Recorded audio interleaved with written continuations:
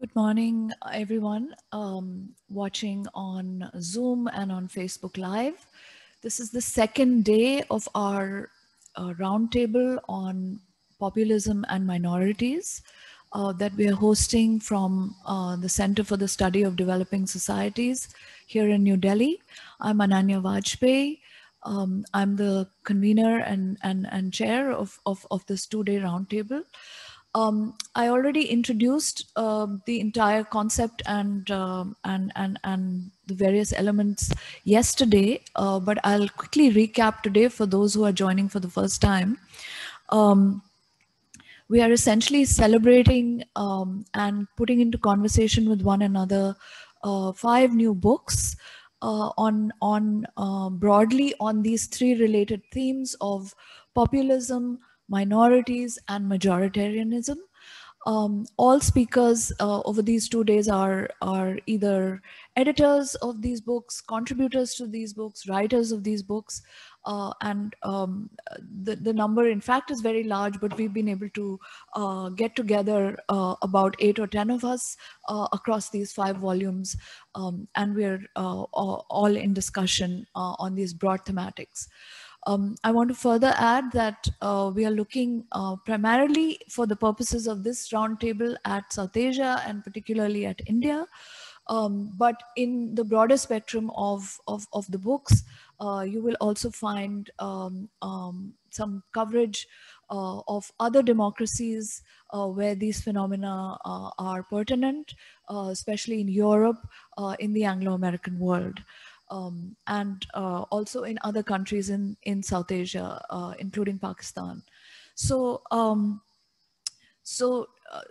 this roundtable is more indicative than comprehensive, but we did want to essentially span the entire range of the humanities and social sciences, which are represented in these 5 volumes. The disciplines that we cover between us include political science, both conceptual and empirical, political theory, literary theory, intellectual history, political philosophy, comparative politics, political sociology, political psychology. And it is through all these different lenses across these 5 books that a number of scholars from South Asia and from different parts of the world bring to bear their research, their analysis, and their commentary on populism and minorities. So we've already, yesterday, we've had several speakers, including Prasanta Chakravarty, who is at Delhi University. We've had Hilal Ahmed, who is here at CSDS. We've had Ishwaran Sridharan, who is at the Center for Advanced Study of India of the University of Pennsylvania. We've had Mujibur Rehman, who is at Jamia Millia University. And finally, to close yesterday's session, we had Professor Christophe Jaffrelot, who's at CNRS in Paris, as well as at King's College in London. Now, today, I'm going to start off by actually discussing my piece in this conversation, and I won't be able to read out my entire chapter in the volume that I have edited together with my colleague from Rome, Volker Kaul, who will be closing the conference today, later in the afternoon. There isn't time for me to present my entire chapter, but I'll just try to put across a few of the main ideas that I have tried to develop in my work here. I should say that those of you who tuned in yesterday will find that there is some overlap with the paper that Professor Jaffrelot presented. And this is serendipitous. I don't think we were necessarily aware in advance that this would happen, but you will see similarities and resonances there, and of course, you can put these things together, and the discussion can be even more rich. I'm not going to speak today about minorities. We did that quite extensively yesterday through the various other papers. I only do want to say as a general remark, which is pertinent to the entire roundtable, that we've been focusing a lot on the category of a minority as a conceptual category, as a real world political category, as a constitutional category, and in particular we've been looking at Muslims as a minority, both in India as well as in various countries in Western Europe where there are large Muslim immigrant communities. And this has tended to be a broad focus, and it brings forth the different meanings of what a minority is in a given political context, in a given cultural, historical region of the world, where the histories of how there are Muslim communities and populations are very, very different.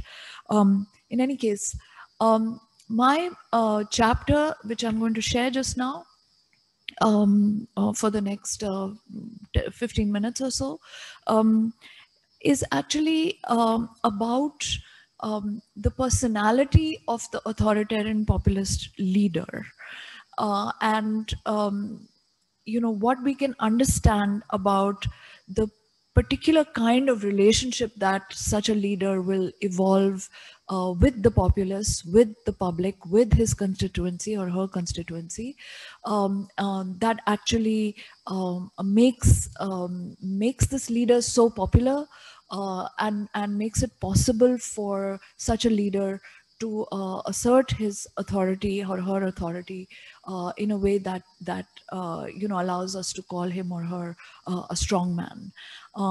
So in my case, I have actually looked at the Indian Prime Minister, Narendra Modi, who has been Prime Minister of India since 2014. My analysis actually, because of the time at which this book went to press, our book on minorities and populism, critical perspectives from South Asia and Europe, co-edited by me and by Volker Kaul. This book went to press at a time when we, I haven't been able to reflect on or take into account developments of last year since the pandemic. The book, in fact, came out in spring 2020, exactly when the pandemic hit India. So subsequent developments are not reflected in my analysis. My submission is that, and this is based on studying the personality as well as the politics of Mr. Modi, both when he was Gujarat Chief Minister for many years, and then subsequently as Prime Minister, as well as leader of the BJP, the Bharatiya Janata Party. So I start off by of course acknowledging that he's not the first populist or popular mass leader that modern India has produced, both in the period immediately before decolonization and independence and in the post-colonial period. The most common comparison that is made is between Mr. Modi and former Prime Minister Indira Gandhi, and they shared many features of their rulership style, their leadership style, their oratorial command, as well as their immense popularity over a very long period of time, with a very large number of voters and Indian citizens, many times in direct contradiction with their political, economic, etc. performance. So this is something that other scholars have looked at in some detail, especially comparing Mrs. Gandhi's sort of most authoritarian moments, perhaps during the creation of Bangladesh in 1971, the testing of the India's first nuclear weapon in 1974, the imposition of the emergency in the mid-late 70s, and her final act of trying to crush the militancy in Punjab in 1984, which culminated in her assassination. So at these moments, we see a strong resonance in the style of leadership of Mrs. Gandhi and Mr. Modi. But I wanted to point out the kind of new, what is new in Mr. Modi's populist appeal and his populist persona. The first is a Janus face message, I call it, where he simultaneously speaks in two different voices and addresses through those two voices two different and sometimes overlapping constituencies, but sometimes also different constituencies. Through one mouth, as it were, he speaks the language of economic nationalism, and through the other mouth, he speaks the language of religious nationalism. And these are both combined, but they are having a differential impact on different segments of his voters.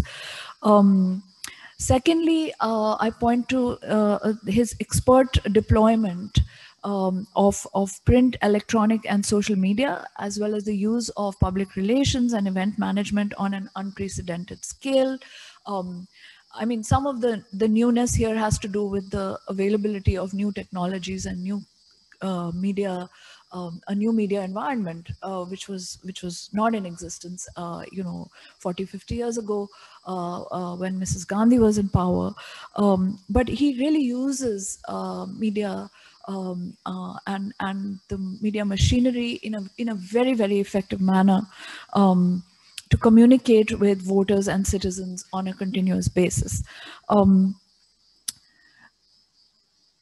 In addition, this media deployment and media capture, in a sense, media monopoly, is also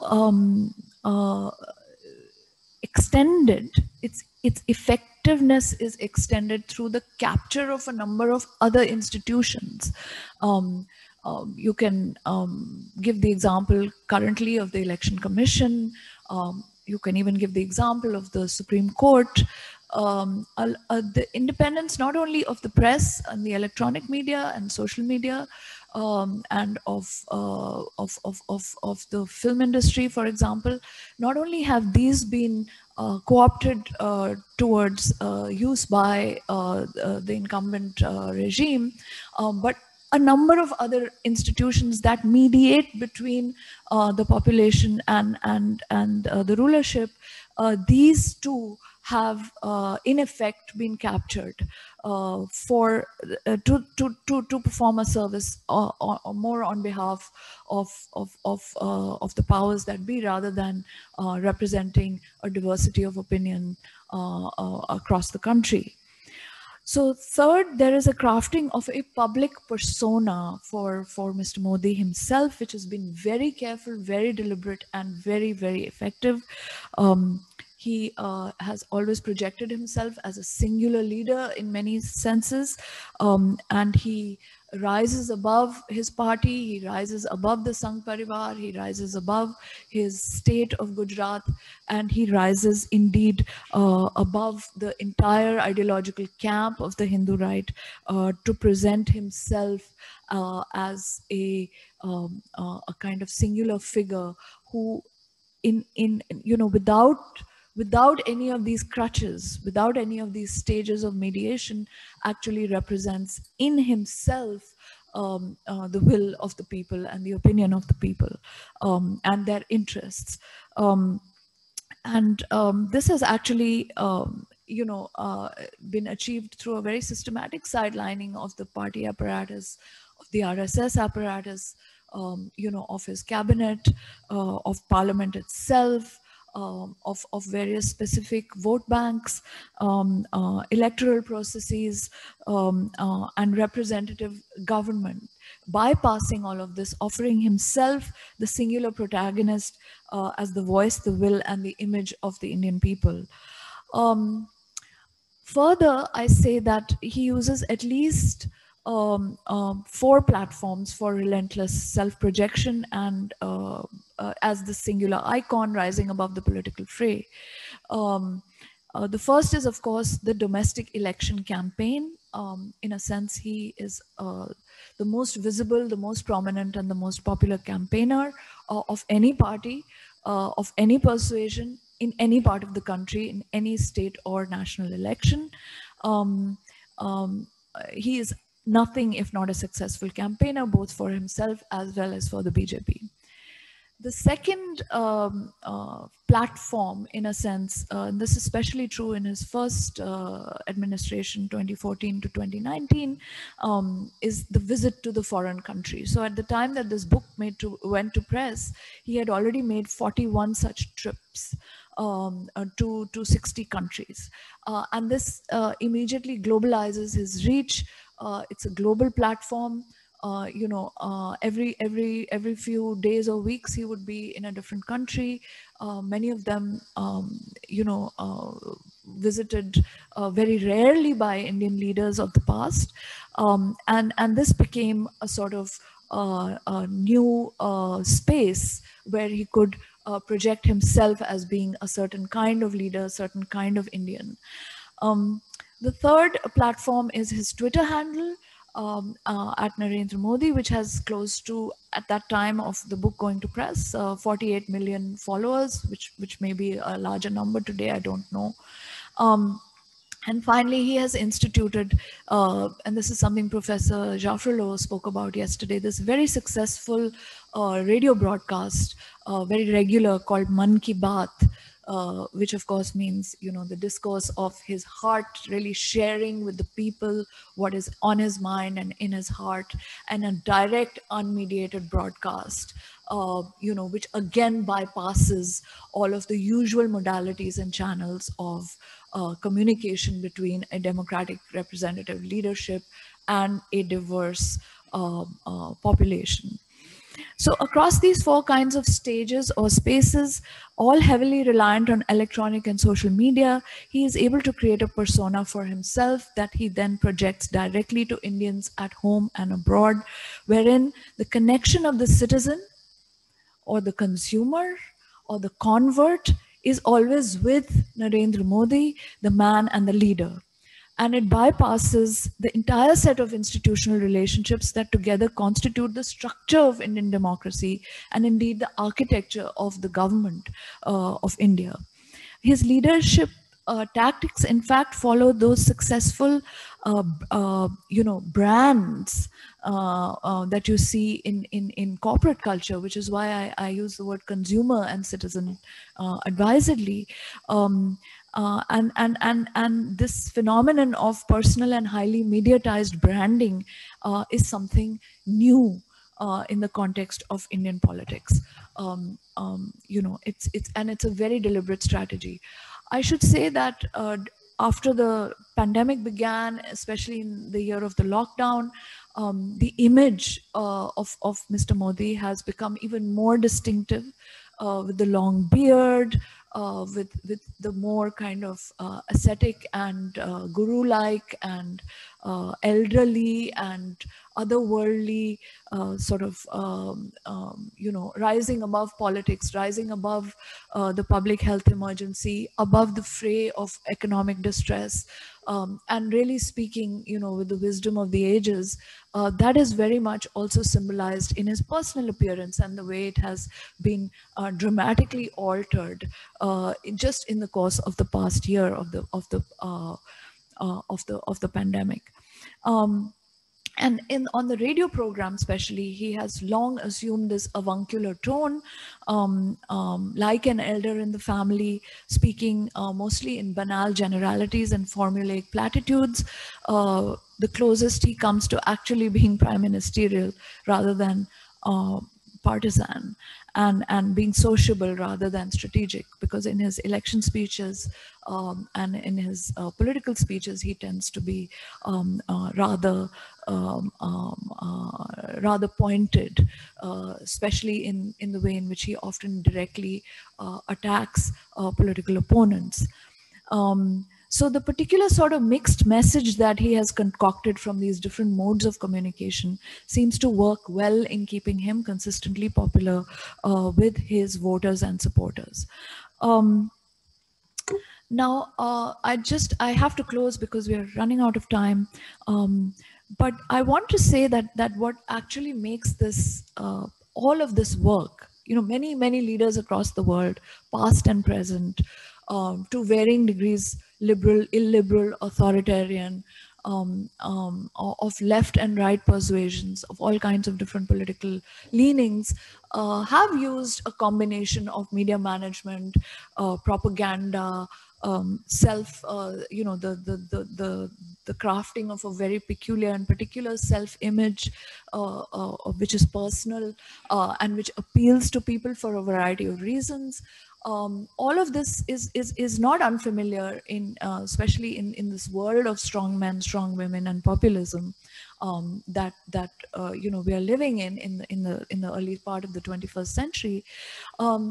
But I just wanted to close by saying that perhaps what makes this very effective, and when the process which is actually occurring here, it's not simply that you put out a message and that message takes. We are familiar with other politicians in the Indian case who are unable to captivate the people with their messaging. And despite perhaps very vast resources, very large parties available for them at their disposal, what works is that, in a sense, the populist leader, like Mr. Modi, is a blank surface. Effectively, he acts as a mirror to the people, and he shows them in his words, in his speech, what they then come to believe has been their unarticulated, implicit politics. And this is something which is very, very insidious, because you could argue that this is actually a created set of views and beliefs, and that these are very deliberately planted, and that these are then projected. But the impression that people have is that when they hear this populist leader speak, he is actually talking to them in their own language and telling them what, in a sense, they already know, but reinforcing it and presenting it as the distillation of their collective and their genuine will, which he is able to best represent and to best encapsulate, and also then to realize as a political vision. So if India is moving towards, or has already moved significantly towards the right, if it has re-emerged as a majoritarian sort of crypto Hindu Rashtra, whatever may be the basic principles enshrined in the constitution and so on, and whatever may be our post-colonial history, if we are indeed effectively morphing into a Hindu Rashtra, then Mr. Modi's achievement, I think, is to make it seem that that is where we were always already headed. And that is what the greater majority of India's population, which is 80% Hindu, wanted. So he's merely reflecting back to them what they had always already wanted from the time of independence, when things didn't turn out in that way. And so this kind of Janus-faced character, who is also a singular protagonist, who is also, in a sense, an empty signifier that can be filled with a variety of meanings, which are then suggested as being mere reflections of the popular will, This is what makes this leadership so very effective. And we need to understand and detail the processes that are at work. We need to be able to make sense of them, rather than merely reacting to them or questioning them, or failing indeed to understand why, let's say, opposition leaders are not able to sort of replicate this playbook, and also to understand what happens in the future if this if this continues, and it continues to work in a sense for the very, very large electorate of Indian democracy. So I'll just stop there. And if anybody has any questions among the panelists, please just come on the screen, open your camera and your mic and ask me. If anybody else has questions that you'd like to pose, please type them into the Q&A section or the chat section, so that I can read them out and then try to answer them. And if there's nothing further to be said, then we'll just move on to our next speaker. Yes, Peter, please go ahead. Yeah, thank you very much for that very clear and cogent presentation. I want to continue yesterday's discussion from your description of the populist leader. I have two questions. One is, would you consider Angela Merkel a populist leader? Because she meets many of the conditions. She has huge popularity. People repose faith in her. She's able to communicate directly to them. They in moments of crisis, they feel that Merkel, you said? She's a steadying hand. Yeah, Angela Merkel. Okay. So many of the conditions that you've identified, I would see with Angela Merkel, but you wouldn't call her a populist leader. Well, so either or the. Yeah, that's my first question. My second question is the blank mirror or the blank sheet that you identified as a defining characteristic. I don't think that's quite right. I think the populist leader, who I prefer to use the word demagogue, actually makes perception, doesn't reflect perception, makes perception, and that perception is provided in moments of confusion and uncertainty. So it's not a blank. It's not that people have a perception which then gets reflected on the leader and they begin to see he's speaking in their language. He makes them. He gives coherence to confusion. He gives coherence to anxiety. He or she. So these are just two inconvenient responses to a very enjoyable presentation. Right. So on the question of Angela Merkel, see, I am absolutely in agreement with you that populist leaders are not necessarily of one or other ideological camp. I mean, that is not a way to identify a populist leader. But whether she qualifies as a strongman, I'm not so certain. For example, she's announced that this is her last run in office and she's not going to contest any further elections, even though this jeopardizes her party's future, because there's not such a clear line of succession within her party, and this could completely upend the kind of consensus which is currently prevailing in German politics, and also jeopardize the potential for leadership of the EU, which the Germans have had for quite a while, especially under her leadership. So so in that sense, I think she's not aiming to be the kind of permanent, perpetual leader that many populists seek to be. I think she's still keeping within the bounds of democratic re-election going back to the people for a genuine mandate, trying to understand to what extent, she continues to represent, the Germans. All of that, I think, undercuts an idea that, I mean, she may be very popular. She may also be very strong in her, leadership, but those two things are quite distinct, I think. And we can discuss this later if you would like. Than actually qualifying as a true populist or a true demagogue. I think that's a kind of rough and ready answer I would have. I agree with you that the populist, especially in Mr. Modi's case,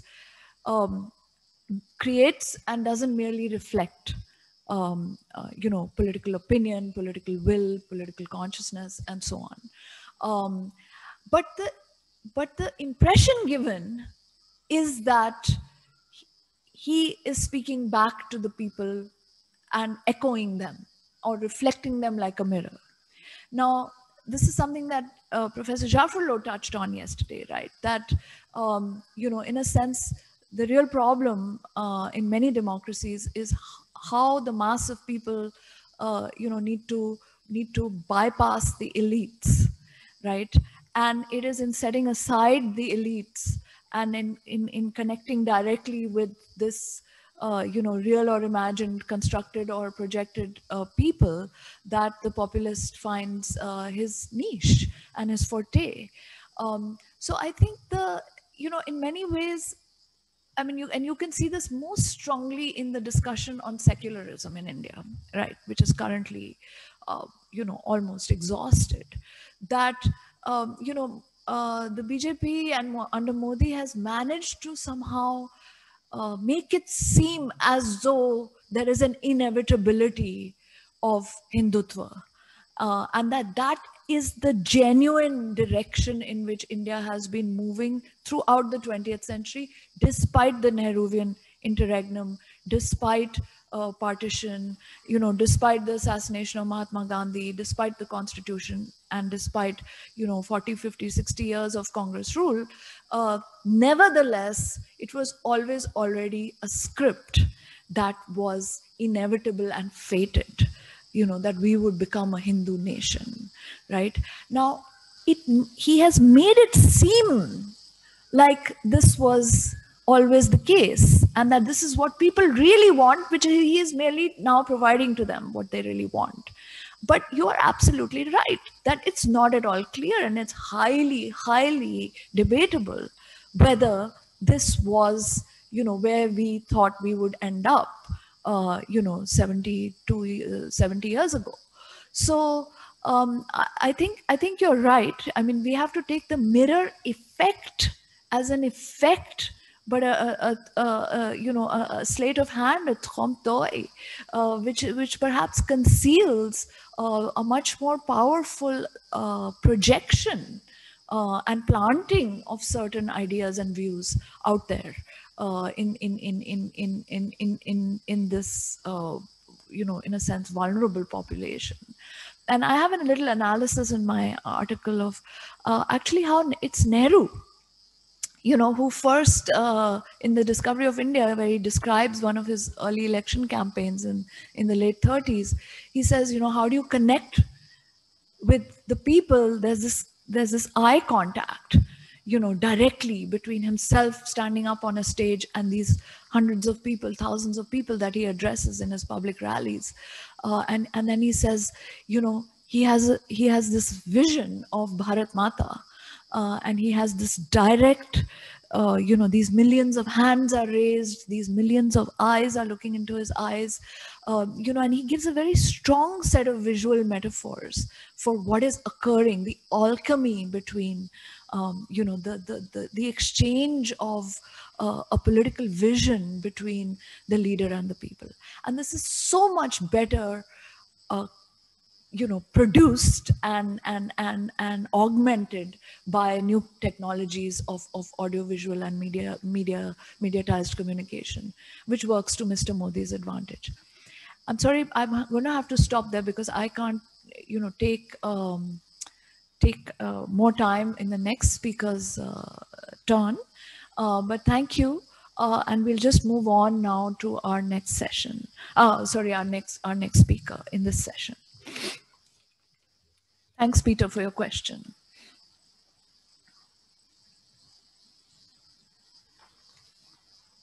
So our next speaker today is Professor Dr. Ajay Gudavarthy, who is a political scientist. He is at the Center for Political Studies in the School of Social Sciences at the Jawaharlal Nehru University. And he has also published one of the books that we are discussing and celebrating today, India After Modi, Populism and the Right, which came out from Bloomsbury. Actually, it was probably the first of our 4 or 5 volumes back in 2018. And today, Ajay is going to be speaking about populist possibilities. I think he deliberately left it somewhat open. So we'll find out what he's going to tell us about. Please, Ajay, go ahead. Okay. And we are, just for the record, we are sort of 15 minutes off schedule at this point, but it's okay. We can leak into the sort of lunch hour, so you'll have your full time. Don't worry about that. Okay. So thanks, Ananya, for putting this together. I think we've had some exhaustive discussions yesterday. So what I wish to really do is to kind of build on what kind of argued in my book on populism, where I have kind of hinted that populism also produces its own kinds of possibilities. It's not all about a dark history, and it's not all about producing authoritarian figures. While all that happens, and we have been deliberating on that, I'm only trying to look at the possibility whether populism has its own kind of a double movement, and it kind of produces its own other. And there is a possibility of kind of recalibrating social imaginaries. And there are new possibilities that one should seize upon, and one should, I think, deliberate upon, along with the kind of critique that we have been offering. In that, I'll just throw up a few issues that have been thinking through and kind of formulating the pretty tentative at the moment, but trying to kind of formulate as to what kind of new reconfiguration that populism might throw up. That this kind of I mean, there are many things. This kind of what we have been discussing, a kind of a new transparency that populism demands. There are new kind of social and political spaces it is producing, and therefore my hunch would be that perhaps we'll have to also read populism in terms of the possibilities it creates. Read against the grain to see that a new kind of a recalibration of a social and political imagination could be a distinct possibility as one of the possible outcomes. That is on populist possibilities, that one of the possible outcomes out of this kind of a majoritarian, cultural majoritarian imagination. So I'll kind of throw up a flag of few of the things that I've been thinking about. One is in terms of the nature of protest. That populism has also witnessed in the last few years, particularly. I think it has thrown up a range of protest movements.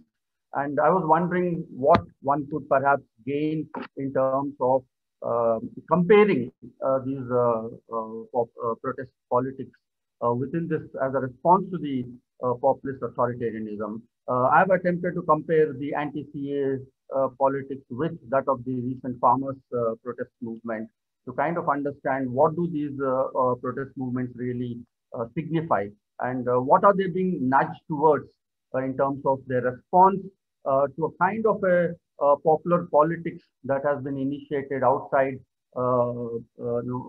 high politics, outside institutional, legal kind of focus that constitutional democracies generally have.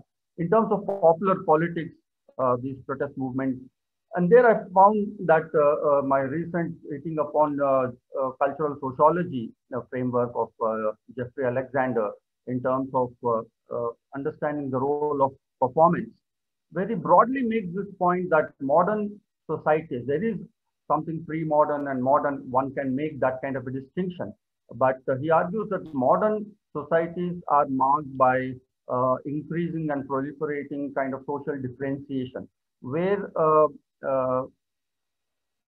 any kind of shared meaning becomes an extremely complex process that people have a differentiated kind of interpretations owing to the growing lateral social differentiation. And that's where he brings in the role of performance becomes extremely important in communicating with each other in terms of collective social groups. For that, he suggests certain methods of occupying and signifying and re-signifying cultural codes. By cultural codes, he broadly alludes to historical memory, myths that exist in society, popular symbolism that exists in society. And therefore, by re-signifying this popular culture, he suggests that shared meanings are possible. And in that, in his own book on civil sphere, Jeff, in fact, studied the civil rights movement and Martin Luther King's work that started in the South in the United States and generated a kind of a performance around martyrdom, suffering, religious symbolism to create what he refers as an identification with the whites in the North. I was only wondering that this, I think, gives us some clues in terms of how farmers' movement kind of succeeded in producing a certain kind of a symbolic representation in the way they framed their social demands. I think for the first time, the right-wing populist hegemony got seriously kind of challenged under the current regime. And if you look at the movement closely now, after the first phase, in the second phase, they're actually expanding in terms of accommodating Dalit question. They are having panchayats that are discussing the internal caste prejudices within the farming community. They have created a new space for women.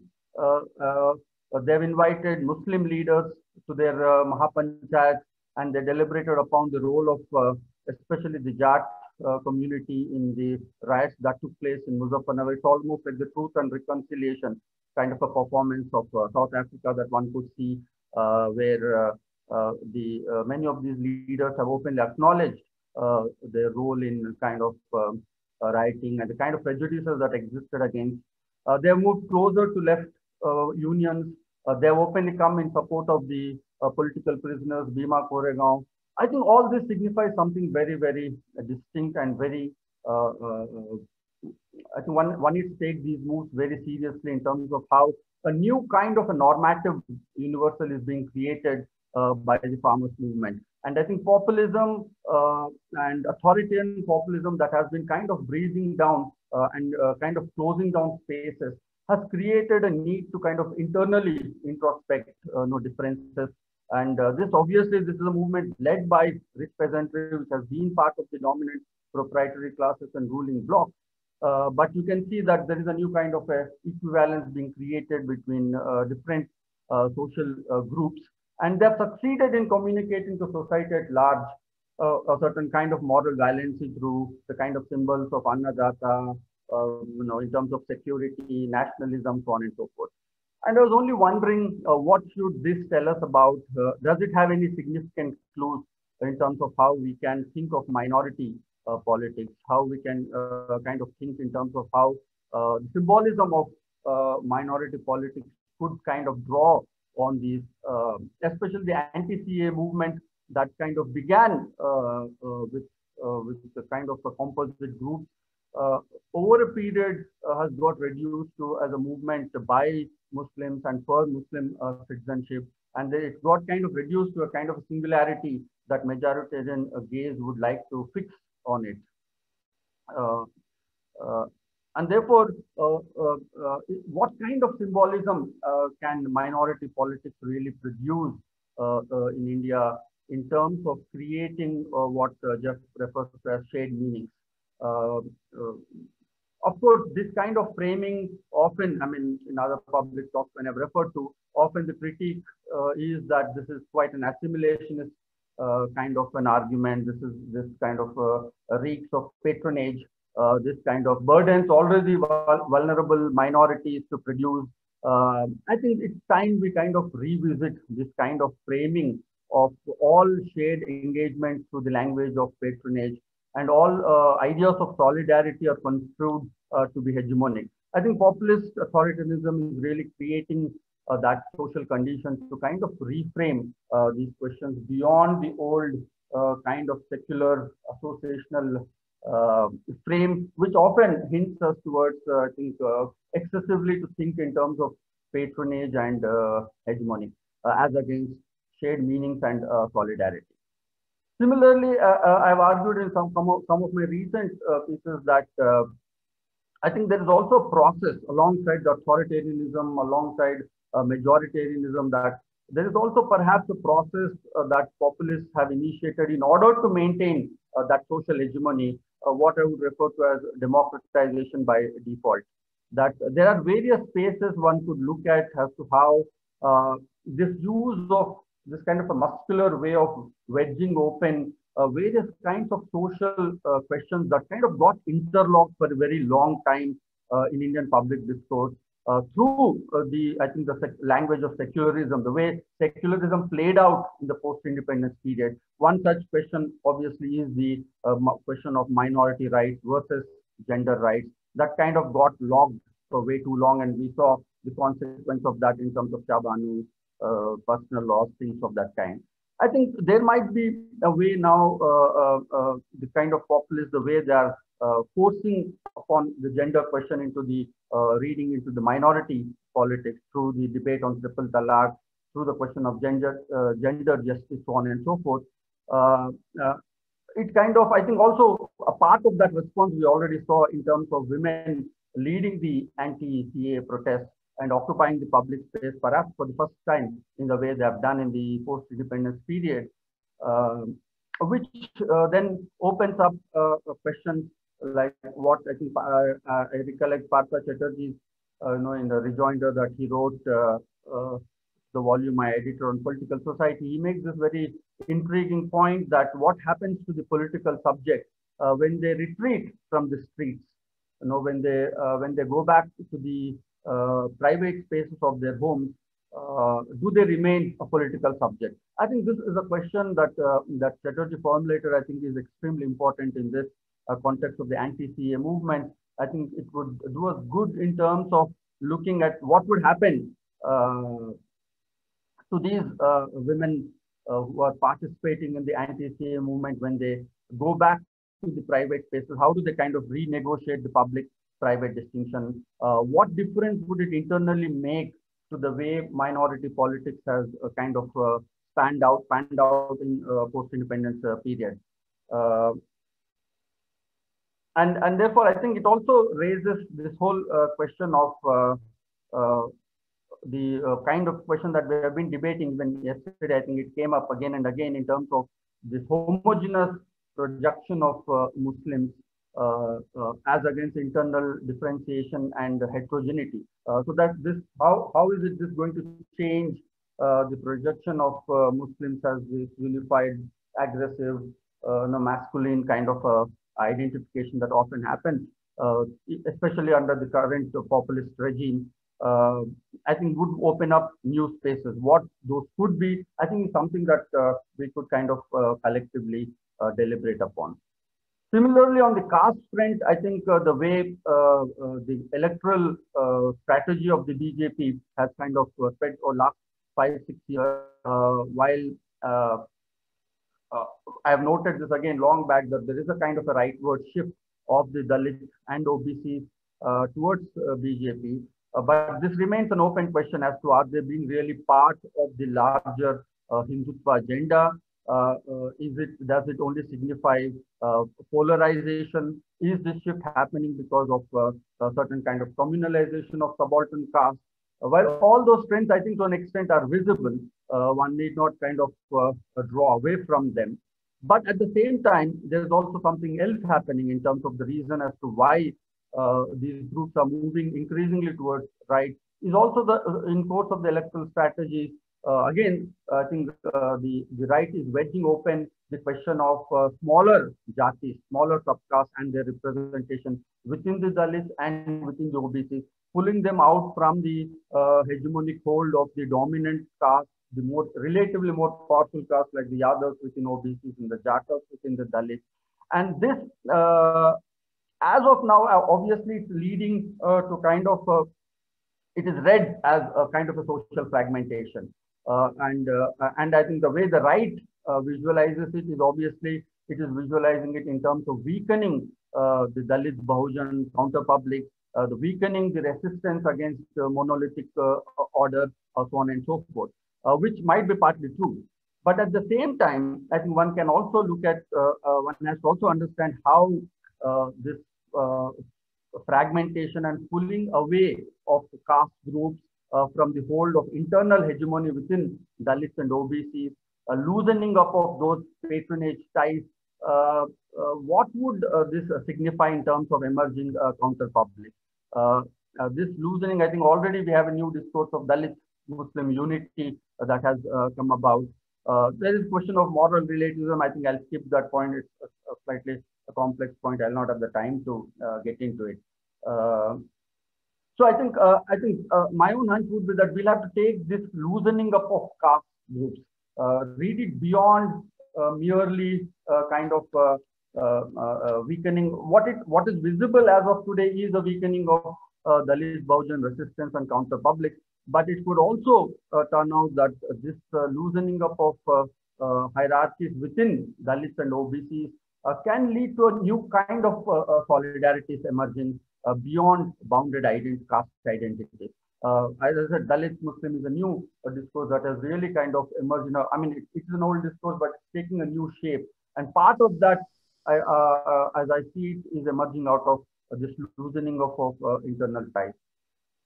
Third level, I think it's also the regional leadership. I think the way the right-wing politics have kind of, in the name of cooperative federalism, have kind of really kind of brought into submission the regional. So one can see the weakening. One reading obviously is the more obvious kind of reading of weakening of federalism in India, creation of some kind of a monolithic, centralized, unitary structure, so on and so forth. But the other way of reading is that is one watches these regional spaces closely, that there is a possibility of this old kind of sons of soil, kind of inward movements that we have had that rallied around creation of regional elites. That was the strategy of the Congress, old politics of accommodation, of creating regional elites in each of these spaces. And those kind of were held together through the umbrella Congress system kind of a model. I think BJP's strategy is in terms of mobilizing against the entrenched regional satraps, undermining their legitimacy. I mean, opening up of the fact that there is a latent anger against the regionalism. I think that was clearly visible in Kashmir. I think they were legitimate in that sense to kind of mobilize. Of course, it's creating a kind of a social vacuum. But one may have to pause and think in terms of how this weakening up of these linguistic, regional kind of sons of soil kind of identities that existed. What would it lead to? What are the other possibilities that might emerge out of this kind of a strategy? One of the questions that came to my mind would be that is it possible to imagine new spaces for social activism, for non-electoral politics, in fact, non-party mobilization that many of you would know very closely? Is this opening up of new spaces? I think that's already visible in the farmers movement, which is now kind of spreading out regionally. I think a new kind of cross-regional language is emerging as I see on the ground. That farmers movements today, I've only a couple of days back had a long dialogue with some of them, some of the leaders and some of them organizing. They are now they're part of the campaign in Bengal. I think when did we last see that somebody from Punjab leading a farmers movement, go to campaign against BJP in Bengal. I think this is something fairly new. Therefore, we might be moving beyond this idea of local idiom, idea of ethnic identities as being authentic local identities, because it always had the other side. If you remember Hiran Goen's work on Assam, where he talked about those regional aspirations also being quite chauvinistic, quite majoritarian, restricted Hindu identities, so on and so forth. I think we might be moving beyond that kind of, if I may call, quote unquote, provincial imagination to kind of a new cross-regional kind of political formation. A new possibility of that kind of a politics seems to be emerging. So I think I'll conclude by arguing that what we might be moving towards, if one is to kind of theorize this double movement that populist authoritarianism is producing in India, is a kind of a new vision of social democracy, a new vision of social democratic politics, which one might, in fit of things, refer to as the third democratic upsurge that we have had following Yogen's formulation on second democratic upsurge. We could perhaps refer to this as a possibility of a third democratic upsurge that looks beyond bounded caste and religious identities and lays emphasis on cross-caste and cross-class, cross-regional and cross-religious kind of identities, which is allowing us to imagine a new space of civil sphere, and which is distinctly post-Bahujan kind of politics, which is also undoubtedly post-Congress system, which might fructify into larger social demands for instance, like universal free and quality education for demand that never kind of occupied caste and even class politics. Those kinds of movements never kind of foregrounded these demands because these belong to nobody. These kind of social demands really did have a social base, partly because of the way politics flowed in terms of these bounded identities. But today I see that there is perhaps a possibility with this loosening up of identities happening on multiple fronts, that new kinds of social demands might emerge. There can be a kind of a reconfiguration of caste-based politics. I think already we are talking in terms of Nyaya scheme, basic income scheme. So new kind of equivalence is I think a distinct possibility that I see. And perhaps we are kind of slipping away. At a couple of years back, I would have argued that there is an entrenched Hindutva hegemony, which kind of took a concrete shape, but follow-up events that we have witnessed in a couple of years, it looks like that we might be moving into what I think Gramsci rightly referred to as a period of interregnum. I think there is a distinctly non-hegemonic space we are now witnessing with the neoliberalism falling out of favor. I think this entire model of privatization, private global, faster growth rate, all that I think as a commander, it doesn't hold that kind of a space in political imagination as it did perhaps a decade back. Similarly, notions of, I think, left politics in its old shape, I think also have kind of fallen out of favor.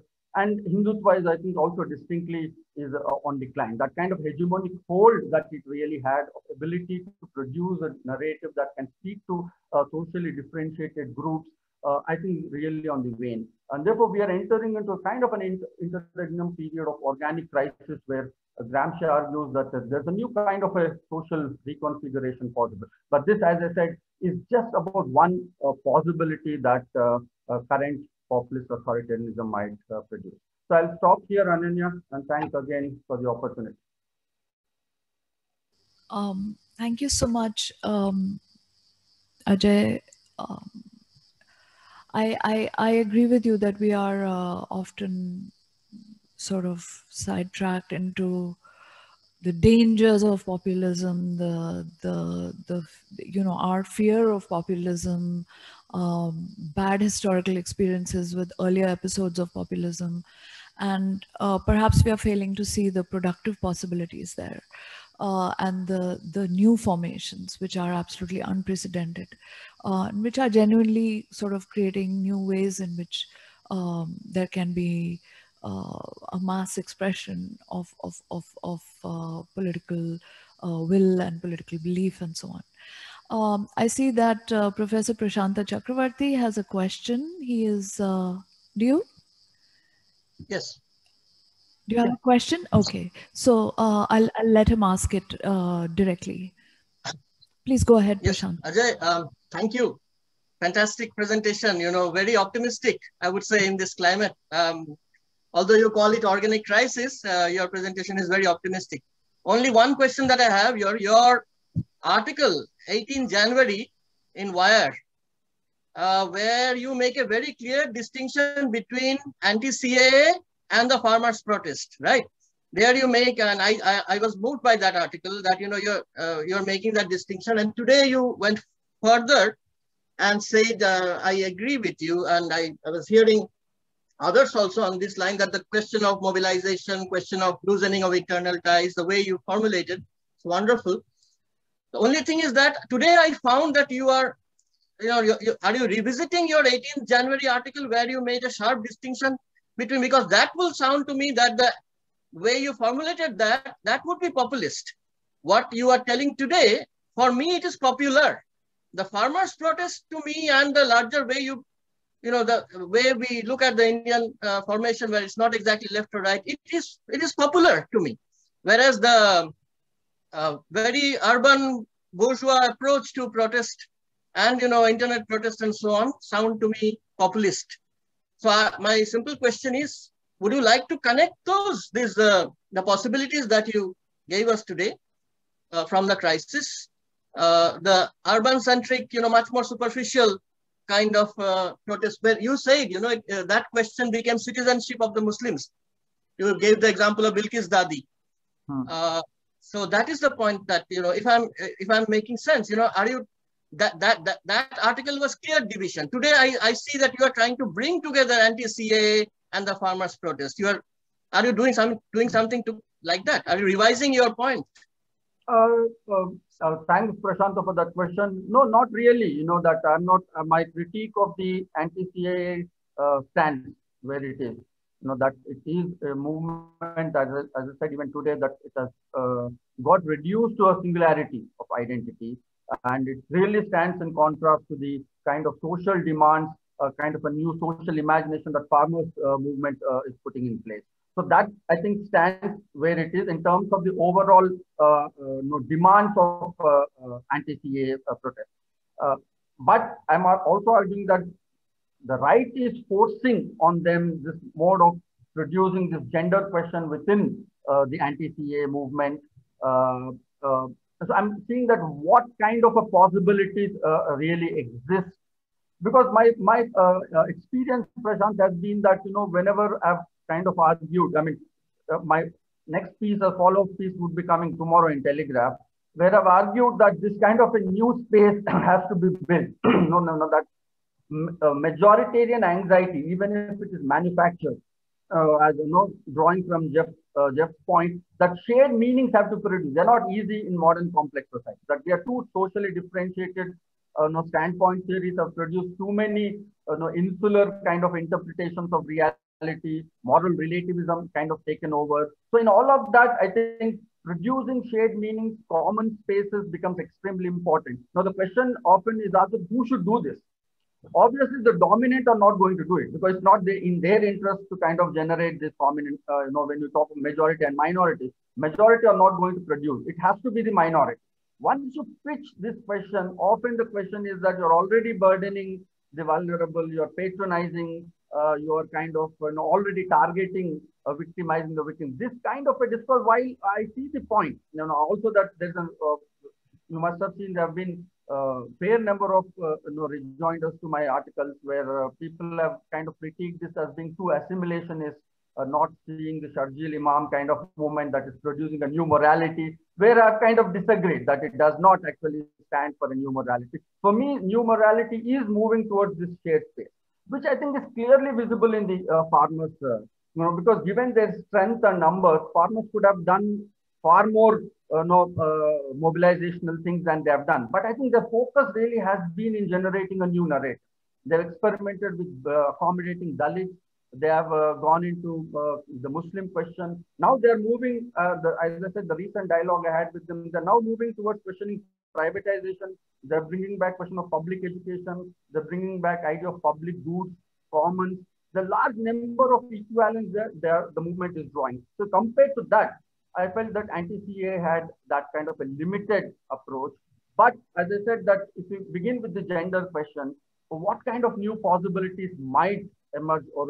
So I'm also trying to look at those micro dynamics that is there a possibility that those kind of internal debates that might take place within these movements, what new spaces can they create? So I'm not very sure of that it would take one particular kind of direction, but I'm only trying to dialectically think that there are possibilities, I think, which we should not kind of, in our haste to kind of critique the regime. It's also inadvertently doing us some good. Thank you. Peter, did you have a question? Did you have a question, Peter? Sorry, you need to. No, I don't. I'm speaking next, so I just. I see. Okay, okay. So thank you, Ajay. We don't have any more questions that I can see right now. If people want to type them in later, I'll let you know. So we can move on to our next speaker, Professor Peter Ronald deSouza. He's been a long time colleague here at the CSDS, and he's currently the D.D. Koshambi visiting chair at Goa University. He's also formerly been for many years a director of the Indian Institute of Advanced Study in Shimla. And today he's going to be speaking to us. He's also, he's also one of the co-authors of one of the volumes that we are tabling, Democratic Accommodations, Minorities in Contemporary India. And this is co-authored by Peter and by my colleagues, Hilal Ahmed and Mohammed Sanjeer Alam. And it was published from Bloomsbury, India in 2019, Democratic Accommodations. So Peter today will be speaking, I think in a related vein, on minorities, whatever happened to the politics of accommodation. Please go ahead, Peter. Thank you, Ananya. Can you hear me? Yeah. Okay. Thank you, Ananya, and thank you for organizing this and for inviting me here. Mine is a brief presentation. It's going to speak to just some of the issues that we raised in the book. Hilal has already presented some of them. And in some sense, I think my presentation is not in sync with some of the presentations that have been made over the last 2 days. I say that because I want to get back to the normative discussion, and I'm not particularly persuaded by some of the frameworks that have inspired the wonderful presentations of the last 2 days. So let me try and make my case. I begin my story with a letter of Jawaharlal Nehru written to chief ministers, his fortnightly letters to chief ministers. This was written on 16 January 1956. And he's addressing the question of minorities. And he says very, very clearly, he says, minorities may be, and sometimes have been, troublesome and have made exaggerated claims. In a democracy, however, it is the will of the majority that ultimately prevails. The responsibility therefore rests on the majority to not just do justice to the minority, but what is more important, to win over the goodwill and confidence of the minority, whether it is linguistic, religious, or other. Now, I think this statement, in a sense, summarizes the whole imagination that the Indian state was crafting for its independent journey. It was what we could briefly call the Nehruvian imagination. It was an exciting imagination. And I want to argue a little later that it was an imagination which was unique in world history. And if it succeeded, then it offered a fantastic body of examples for plural societies and plural democracies to emulate. Now, there are three important ideas in the statement of Nehru. The first is minorities are troublesome and exaggerated. I think this is a point that hasn't come across in our presentations of the last 2 days. The question of the troublesome and exaggerated minorities. How are they troublesome? They're troublesome in three normative ways. One, they make unsettling claims, claims which are unsettling on the claims made, claims that the majority has already settled. So they make unsettling claims, which the majority has to deal with. The majority has to somehow accommodate them, has to somehow work with them. And I give the example of the whole controversy on this Common Civil Code with the insistence by the minority that we must have, the Sharia must be the basis. The second is the claim to change the coordinates of the polity. And by minority now, I'm also going into sexual minorities, and I think that was very valuable. The demands of the LGBT movement to fundamentally remove Article 377, 1, and 2, transgender rights. So minorities, by and large, demand a change in the normative coordinates of the polity, and I give this example. And the third is the demand that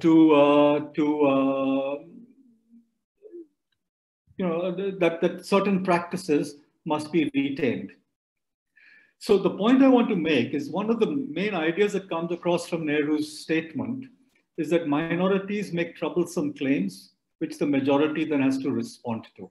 And I think we must seriously engage with that. We tend to overlook it. We get too caught up in this thing of the minority as victim and the majority as villainous. I think we need to, if we are seriously talking about a plural society, then we have to look at it as the production of conflict, the production of contest. The second is when minorities make these claims, it is the majority that has to actually bear the responsibility to do justice to minority claims. So the majority carries a responsibility of responding to the minority claims. This is the second point that Nehru makes, the idea of responsibility. And the third is the majority therefore has to win over the goodwill of the minority. Now I believe independent India attempted this. I believe independent India, particularly because of the tragedy of partition, particularly because of the anxiety of the minorities, particularly because of the great members of the Constituent Assembly who debated these normative principles, established an architecture for independent India, which was quite unique. It built a body of laws. We all know Articles 25 to 30 of the Constitution in the Fundamental Rights chapter. That means they were justiciable, which was set up by the Constituent Assembly, giving particular rights to minorities, linguistic minorities, religious minorities, keeping out those who were deprived on the basis of economic or social categories. So one is the production of laws. Second is the creation of institutions.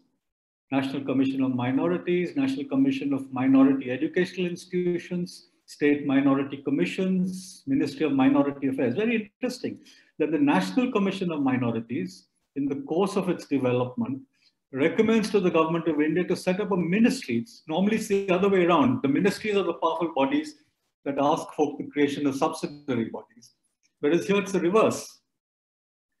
The third is the enactment of policies. And I identified 3 policy domains, cultural policies. So in India, for example, if you look at national festivals, many of them are religious festivals presented as national festivals.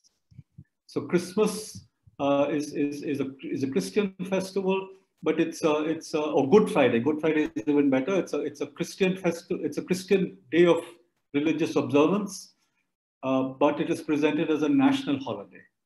And the idea is that this modern nation that was being built has to begin to share on some of the religious practices of minority groups and of the diverse plurality. So you have public national holidays, which are public holidays, religious holidays, which are national holidays. You have state subsidies for the Hajj. You have a whole iconography that is being created of institutions named after religious leaders of different groups, etc. Similarly, you have educational policies, so minority educational institutions. And you see a huge contestation on this. Stephen's College case, the PIEs, the TMA PIE case, etc., where minority rights are being asserted, where the constitutional protections are being given. And finally, you have affirmative action policies, scholarships, free coaching, multi-sector development programs, etc. This has been discussed extensively in our book by my colleague Sanjeer Alam. So I want to suggest that these three strategies that the democratic state set into motion were unique and exciting and constitute what I call the politics of accommodation in a positive sense. You know, we, again, in our discussions over the last 2 days, used accommodation in a slightly negative, there's a negative tenor to it. But here I see this as a positive politics of accommodation if you have to build a plural society. And I believe that this Indian experiment was, if it succeeded, was going to be something that it could offer to the rest of the world. Next slide, please.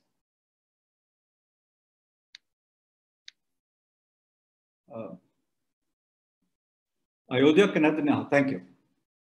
Now, this politics of accommodation, I believe, produces a series of conflicts. And this book that we've written actually was in conversation with Europe. And I'm going to give you 5 conflict situations. Again, we don't discuss this because we get trapped in a kind of villainous majority, victim, minority language. But we don't look at the conflicts that emerge if we are genuinely committed to building a plural society based on certain constitutional principles.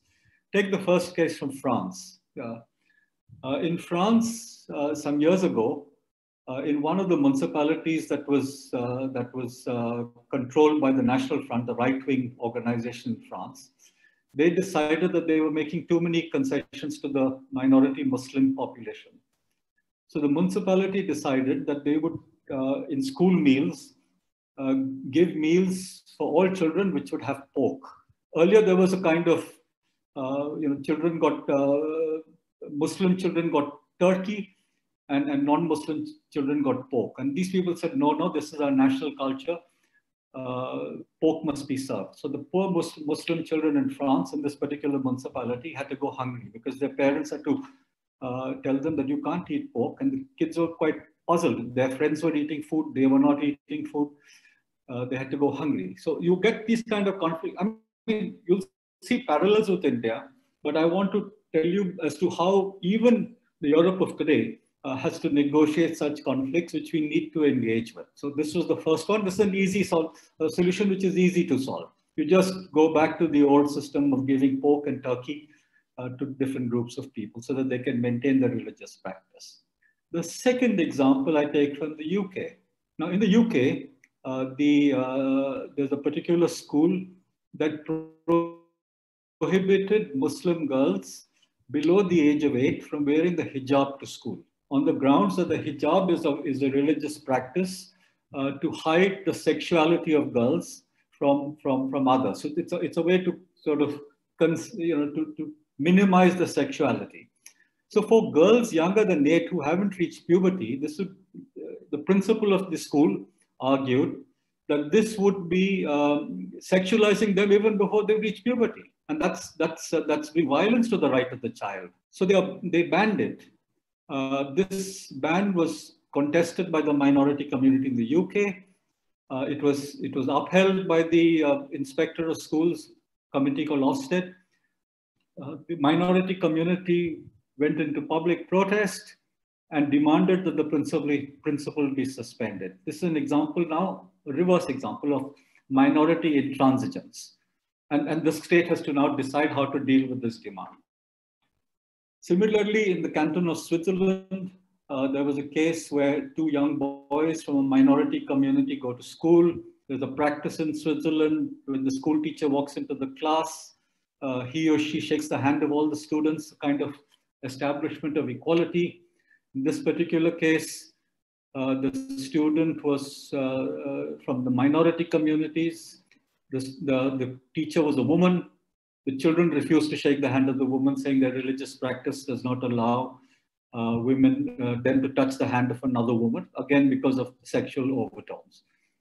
The local solution was, okay, you don't shake the hand of any teacher. But modern media, national television picked it up, and it became a huge national controversy, and the students were suspended from school. Now, again, here we have a situation which needs to be negotiated between the communities in terms of, is this a fundamental requirement of the religion? Is it just a cultural practice that is evolved? But that doesn't happen. You get a kind of minority intransigence. The parents took the children out of the school and refused to compromise on the question of shaking hands, which meant if you did not shake hands, you were expressing gender inequality. If you shook hands, your religious or your cultural practice was being compromised. So again, a conflict. The third one we all know. The fourth is about the Sabarimala case, which is now becoming very difficult, where all groups in Kerala are trying to sort of distance themselves, except perhaps to the left, a bit from the decision of the Supreme Court that women would be allowed to Sabarimala. So how does one negotiate this? In the earlier two religious conflicts, whether it was the entrance to Haji Ali or Shani Shingnapur temple in Ahmednagar district, it was quite clear. Women, everybody supported women's entry into these religious places where they were debarred. But in Sabarimala, people are backing off because there's a pushback from religious orthodoxy. Again, we have to, and the point I'm making is that we don't engage with these questions enough because we get caught up in certain ideological silos. And the toughest question is the last one. When it comes down to female circumcision, or what is called female genital mutilation, I think there's a general agreement that we must protect the child and we must ban the practice.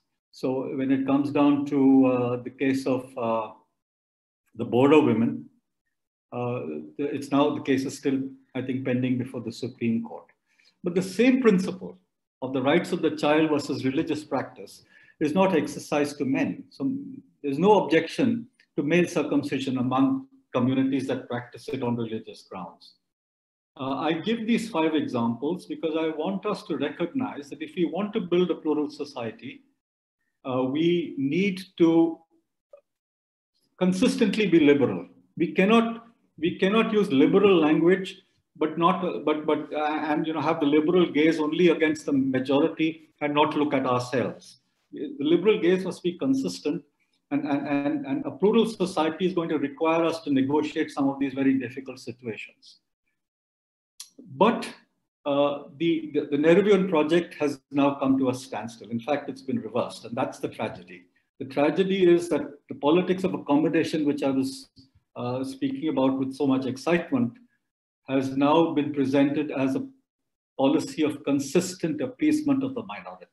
And this has been done by the Parivar, and it's not just populism. I think that I'm increasingly unhappy with the overemphasis on the term populism to explain what is happening. What we are seeing is the ecosystem of the Sangha Parivar that is through a series of strategies produced a public discourse which has converted the politics of accommodation to the politics of appeasement.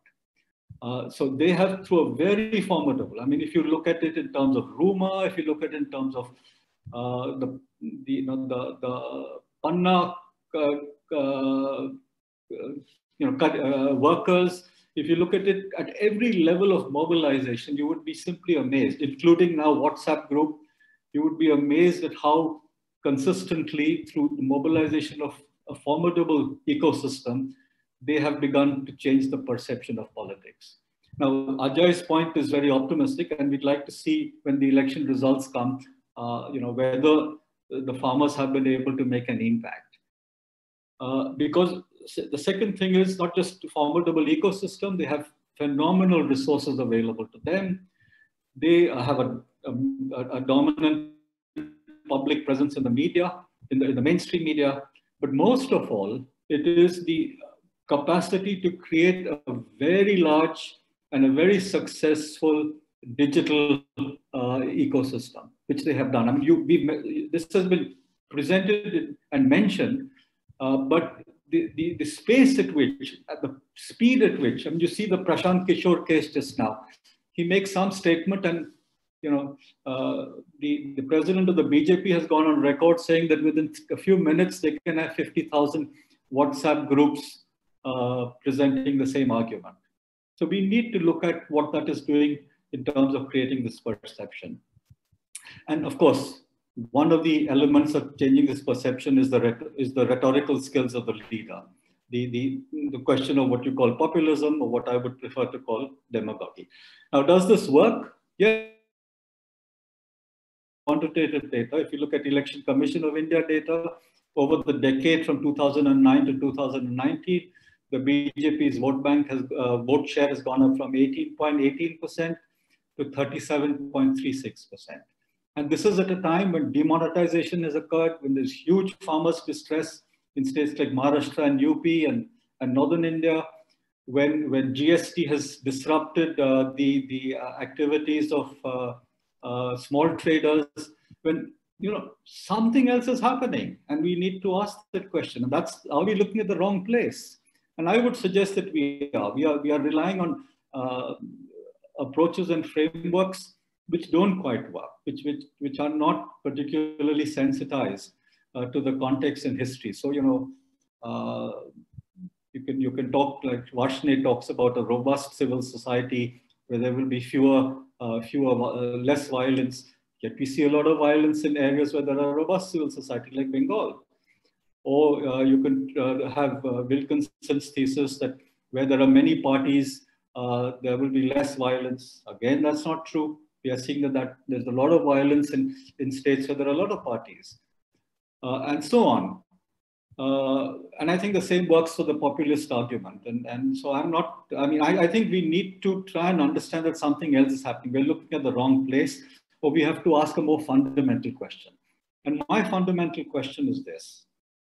One, did the Nehruvian framework fail because it was far too rational? It ignored, even though, as Ananya mentioned, he mentioned this in his discovery of how the connect with the masses when he speaks.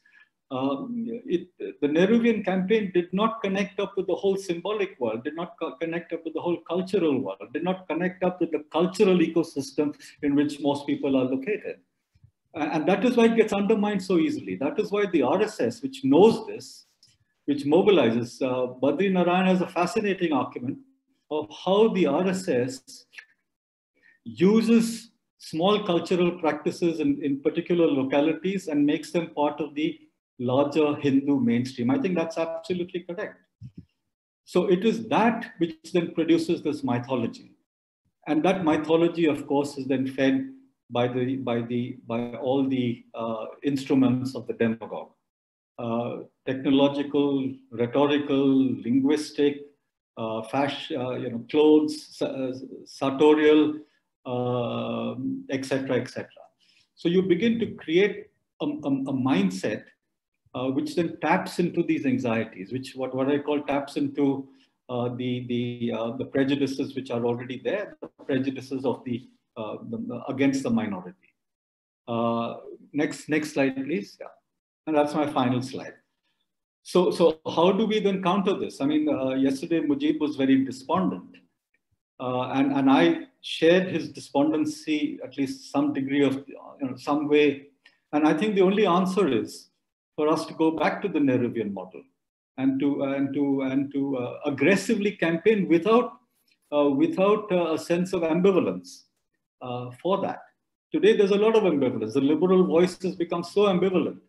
And part of that ambivalence is because the liberal framework has been delegitimized in the academic metropolis. And we borrow from that academic metropolis. Whereas what we need is to restate that Nehruvian voice. We need to rethink those three principles that we found that one could extract from Nehru. And you see that because I think I have an unwavering belief in basic humanism. And if the liberal voice can restate that aggressively, without ambivalence, we will be able to create a counter discourse. At the moment, the discourse is all the other way. The farmers' movement is beginning to set the seeds of that counter discourse, but the farmers' movement will also face. I mean, do the Haryana farmers, how have they come? What is their view on Khap panchayats, right? So you're going to come up with these moral conflicts that I identified. And then, of course, in the last 2 days, there's been this fascinating video that's doing the rounds of a Kerala Medical College couple that danced to the Rasputin challenge, and the right wing, or the religious mindset challenged it because the two dancers were from different religious communities. I've given you the web link, and the young people fought back, and now there's a huge what is called the Rasputin dance challenge in colleges right across Kerala, if not southern India. So I believe that's where the investment must come, and the investment has to be normative, and the investment must come without ambiguity. Thank you.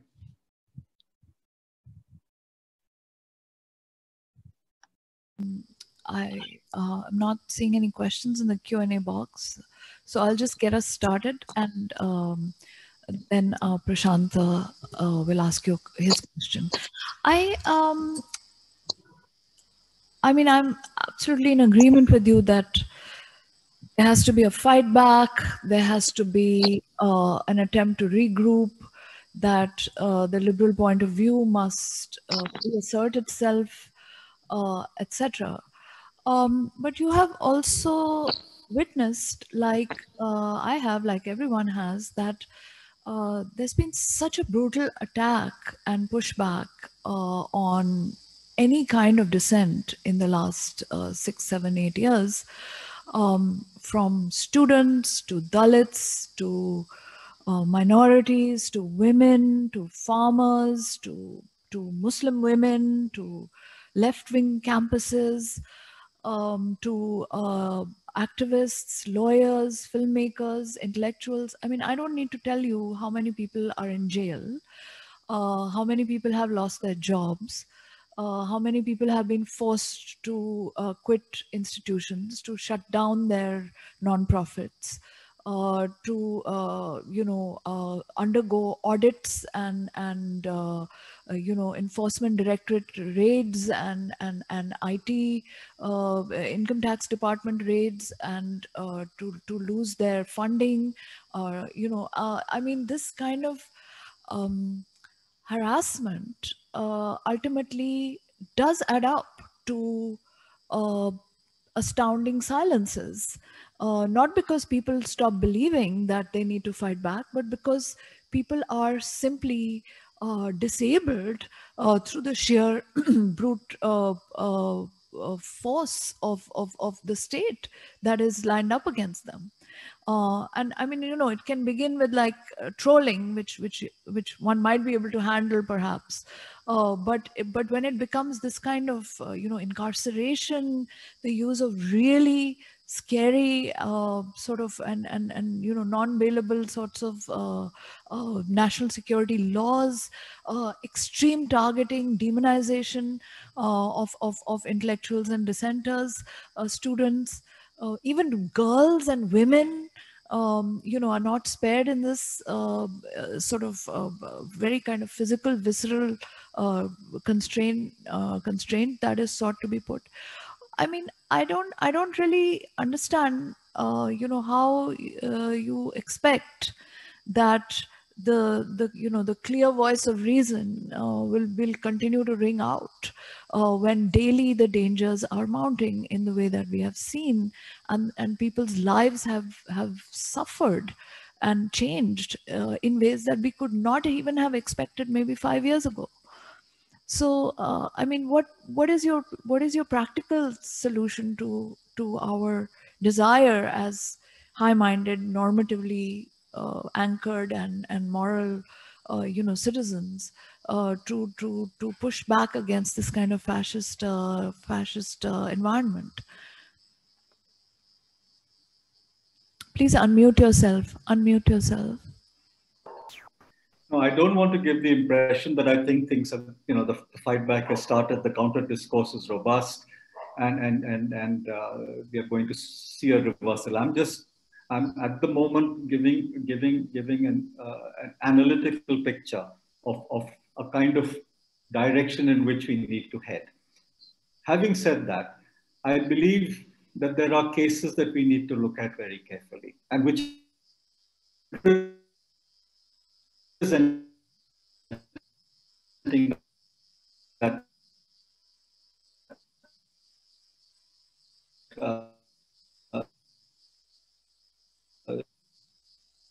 your connection is not good. Resistance, if not Kerala's one. We need to. I lost the last minute of what you said. The second is Tamil Nadu. I'm sorry. Sorry, Peter, we lost you there for a second. Could you please repeat yourself? Just whatever you said immediately.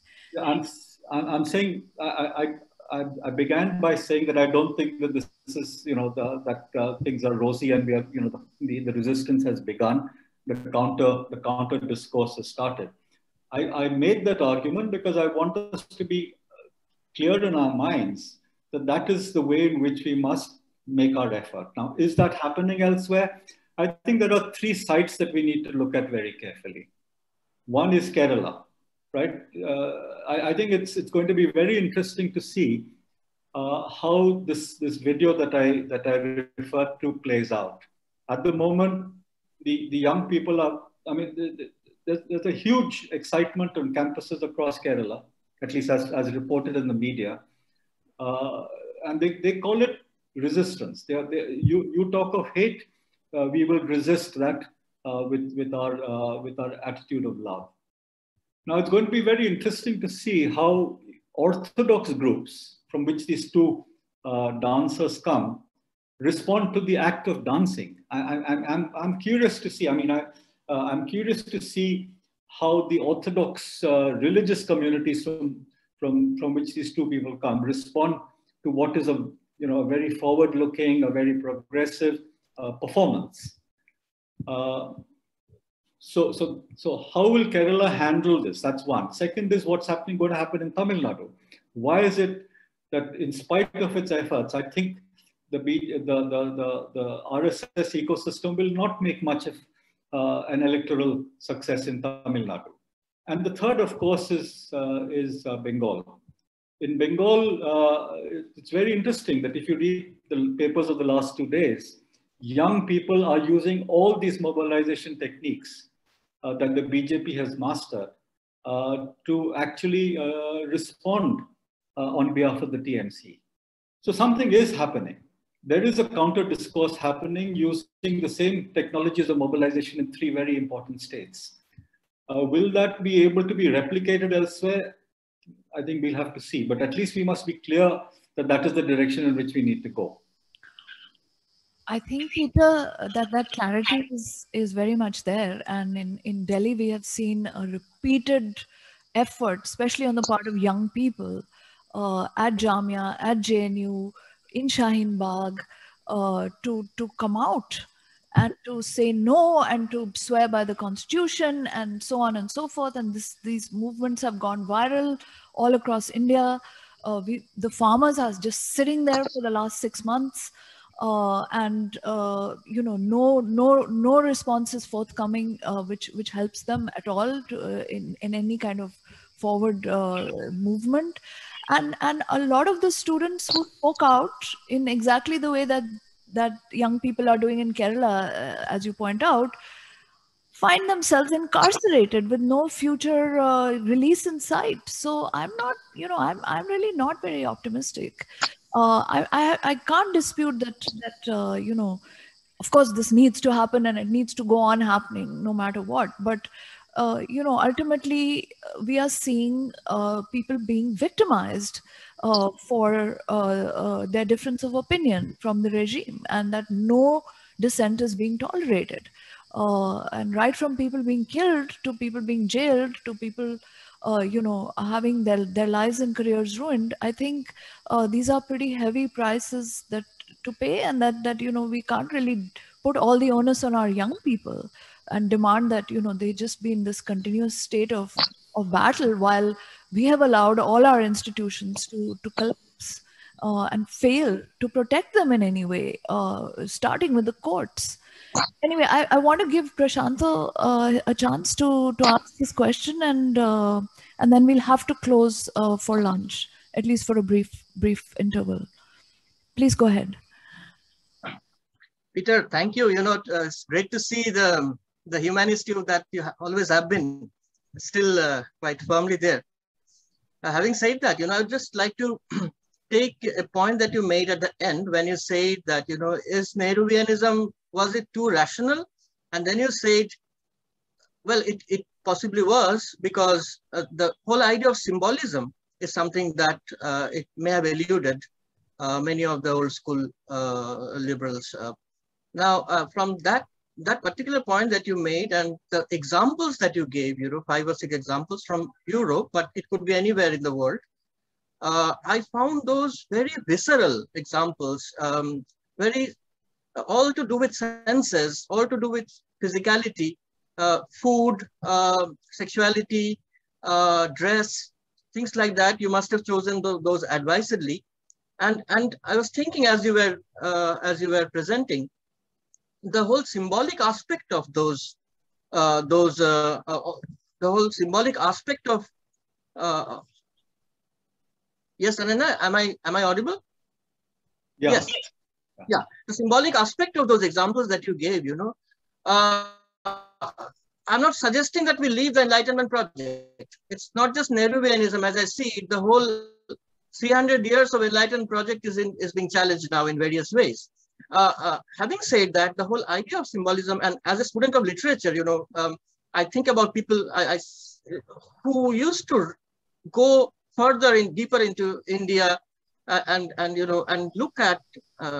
So all of us know those people, Panishwanath, Renu, Premchand, so many Bengali novelists that we grew up with, and so on. We are not seeing those novels coming up because of, I don't know why, because exactly the point that you're probably making, that how to bring back accommodation into the picture, which is a very powerful philosophy, and at the same time have faith in enlightenment, I would say, somewhere, and yet go into the symbolism. I'm thinking of sometimes I think of Ernest Cassirer, who was a great, as all of us know, Enlightenment thinker, and yet he wrote books on mythology and symbolic forms. Someone like Cassirer or others who could, in Indian context, there are many others who have done that. So I just want to ask you, if you're getting the drift of my point, how to push your point about symbolism and the senses further, and have a different the idea of accommodation that you were talking about. Thank you, Prasanta. In fact, you summarized my position even better than I did. I think you really got the sense of what I was trying to say. And I agree with you that we need to push it further. And I think we therefore need to look at resources that we've not been looking at so far. We need to look at, for example, the literatures and the bhasas. They are far more ironical. They are far more satirical. They are far more dismissive of the hegemonic ideological frame today. I mean, read, for example, Bhairappa's Parva. I mean, the things he says in Kannada, you can't say in English. And yet it's a phenomenal, or read Shivaji Sawant's Mrityunjay. The things he says there about Arjun and the things he says about some of the sort of grand characters of the Mahabharata, you can't say in English. M.F. Hussain tried to do that and you see what happened to him. So I'm saying that there are these resources available to us. We just need to use them in English, but unfortunately we don't. Our intellectual gaze is elsewhere. And I'm saying to you that there are huge resources available to us, which the folk know, I mean, there's this classic story of Loya telling M.F. Hussain that, you know, you're painting the Ramayana only for the rich people. Why don't you do something for the poor? Why don't you take your paintings and see how the poor behave? So he takes 16 big canvases that he's done of the Ramayana to a village 60 kilometers outside Hyderabad, where a performance of the Ramayana is taking place in the folk tradition. And the people are absolutely happy with it. They don't see anything wrong with Ram's eyes being out of shape or the nose being out of shape, or, you know, given his modernist style. So I'm saying to you that there are all these cultural resources available to us. We need to deploy them in our English language theorization. We don't do that. We don't do that not just in access to these resources, we don't do that even in the language we use. So that's my first point. We don't draw on the concepts and categories. Rukmini Bhayan Iyer and I published a book called Keywords for India. I don't know if you've seen it, in which we have tried to go far beyond the Raymond Williams framework. You know, there's a whole lot of words there which are part of everyday speech, which we are trying to elevate into the language of social science discourse. That's my first point. But my second point is, so thank you, Prasanta, for that, is to Ananya's response to my earlier intervention. And it's simply to say that, you see, when I say we need to strengthen the liberal voice, we need to do that, not just vis-a-vis the state. I agree with you. There are a lot of dangers when the liberal voice, in a sense, speaks to the state's perfidy. But there is a lot of tyranny within society as well. And the liberal voice doesn't change the gaze towards society. I mean, I remember a case many years ago when I was researching this whole thing on freedom of expression, where a group of young girls in the Kashmir Valley, for example, started a band, 15-year-olds, right? They created a musical thing, and there was a fatwa against them. They had to look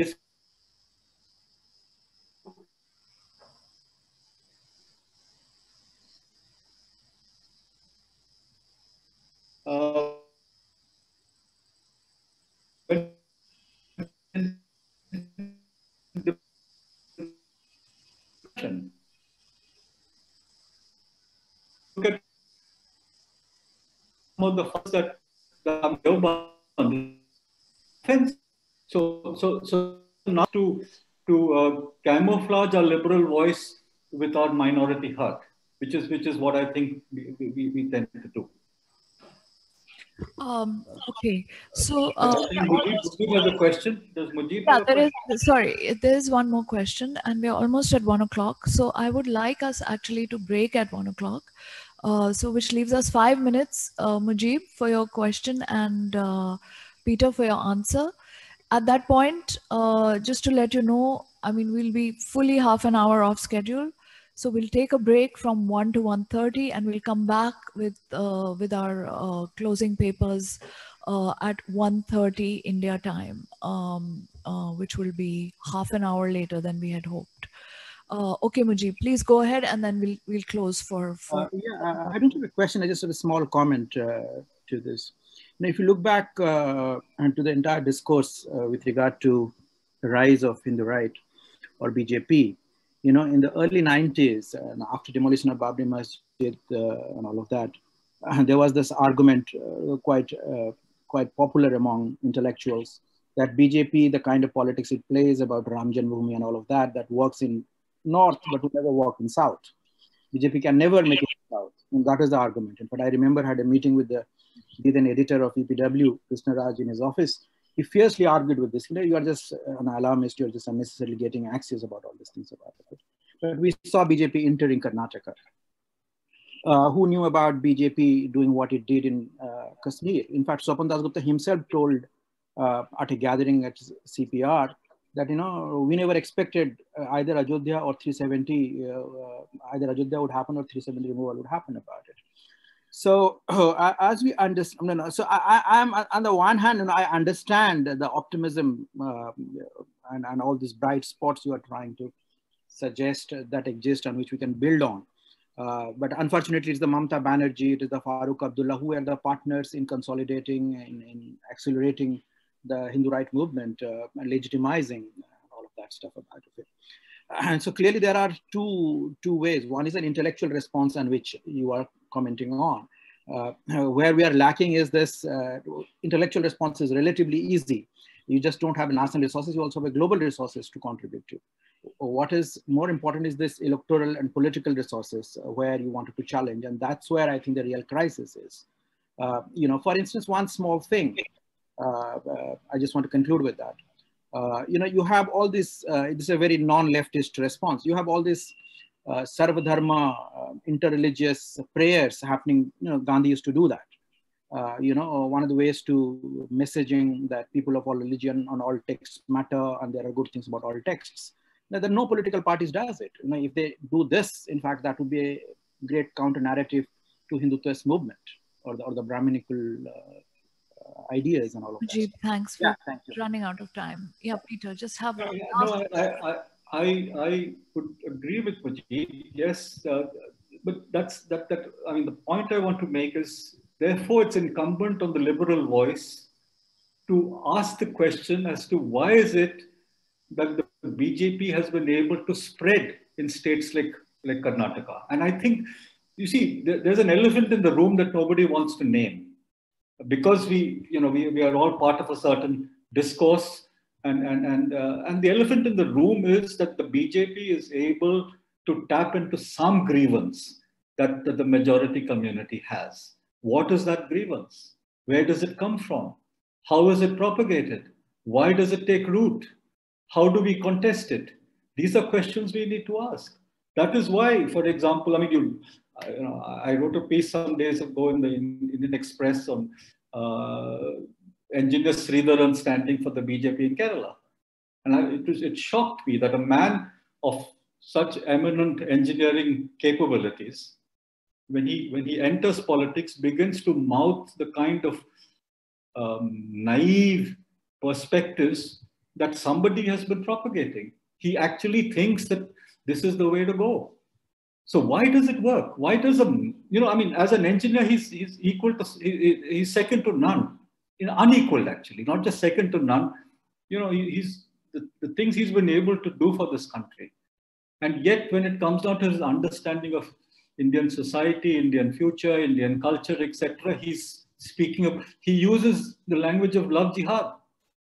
He uses the language, in Kerala, he talks in terms of dietary habits. So there is something about the grievance which BJP has been able to tap into, which we don't fully understand and we need to investigate. And that's my point. When I say liberal discourse, I don't mean just go out there and fight the state. We need to expand the space. This space has never been occupied. It's too feeble.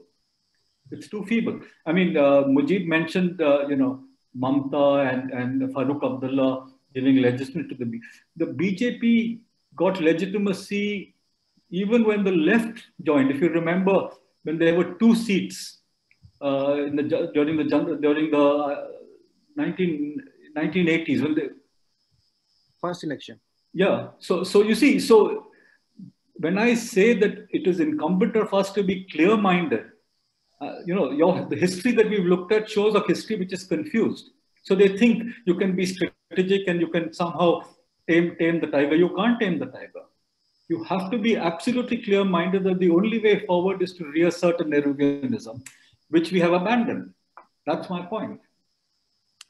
Thank you. Thank you so much, Peter. Thanks for your questions, Mujib, Prasanta. We have only one final speaker remaining. That's Volker Kaul from Rome. He's my co-editor on our volume, and so he will both speak about his own work and our volume, and he will close out the conference. So Volker, if you don't mind, let's break now and meet in half an hour. Yeah, is that okay? I'm fine with that. Yes. You're fine with that? Yes, okay. Let's do that. All right, so we'll come back in half an hour at 1:30 India time, and see you all then. Okay. Thanks. Perfect. Bye. See you later. Yeah. To engage and to represent the other, the fear and the danger is there, right?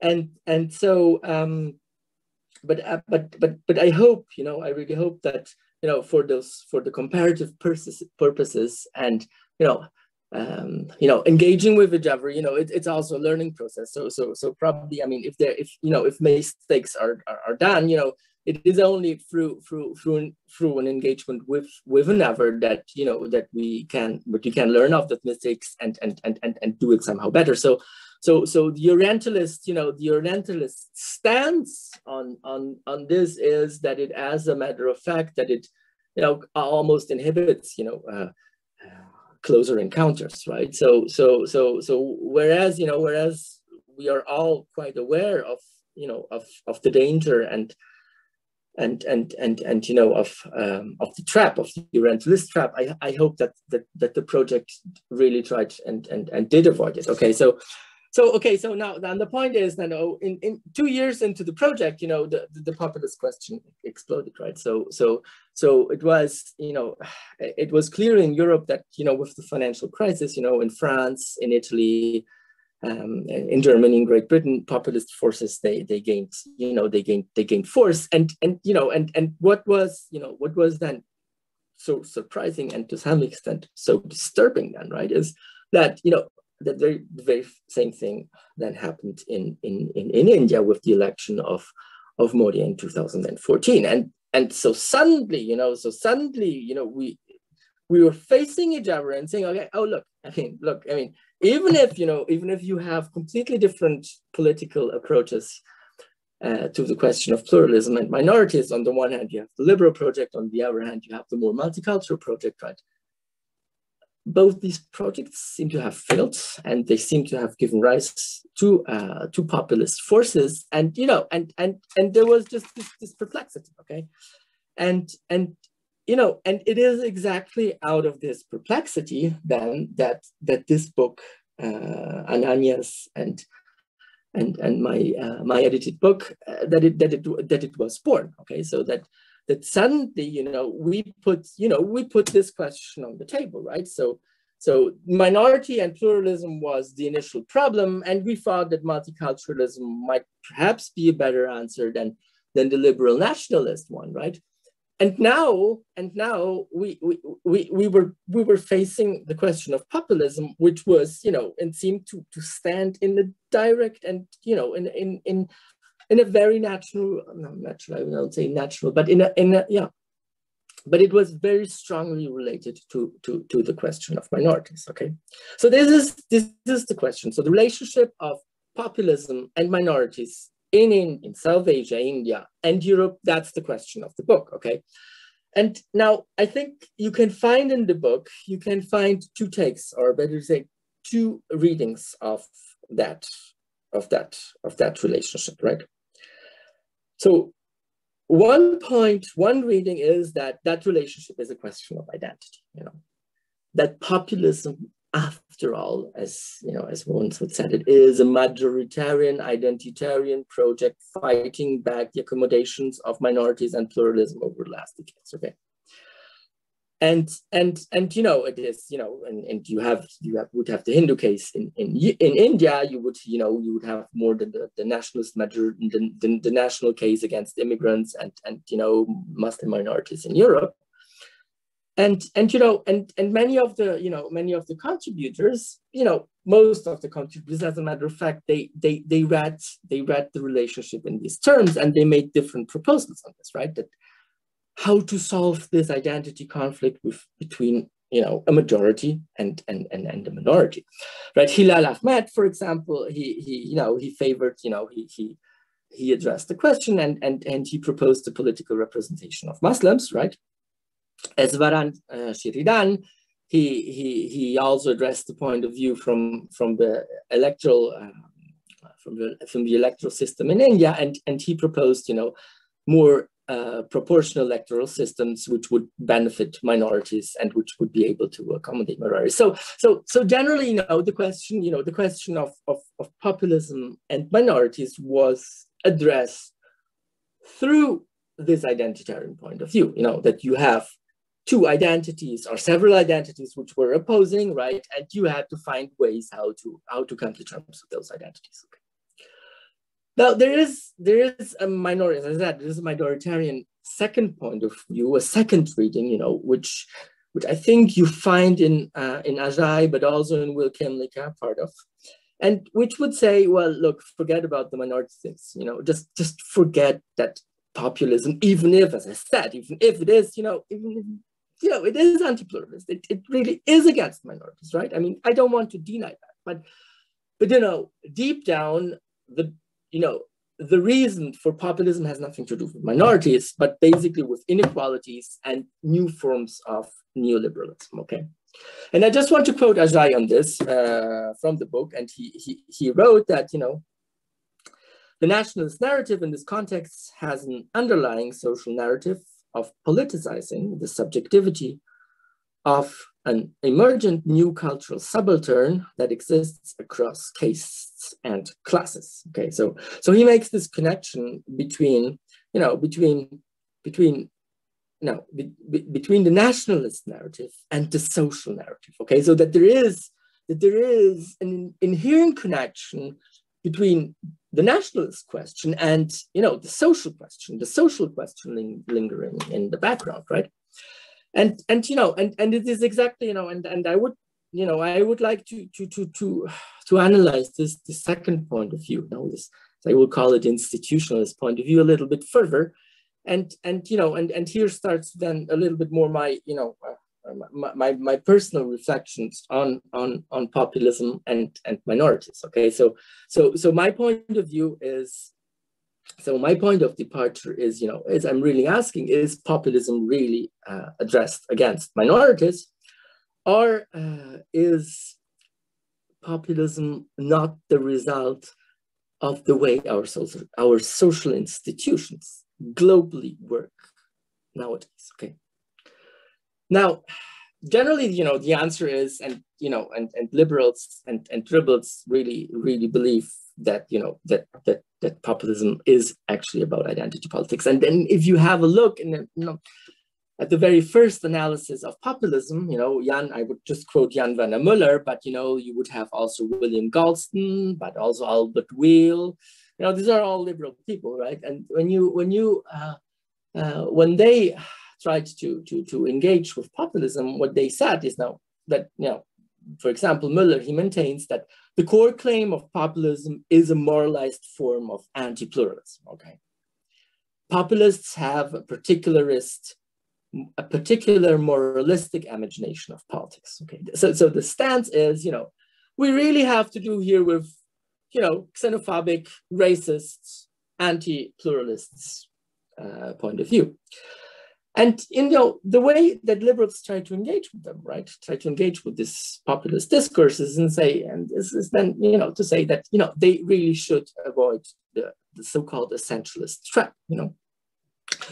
What they would say is that, you know, that the way that populists frame collective identities is based upon erroneous conceptions of collective identities, okay?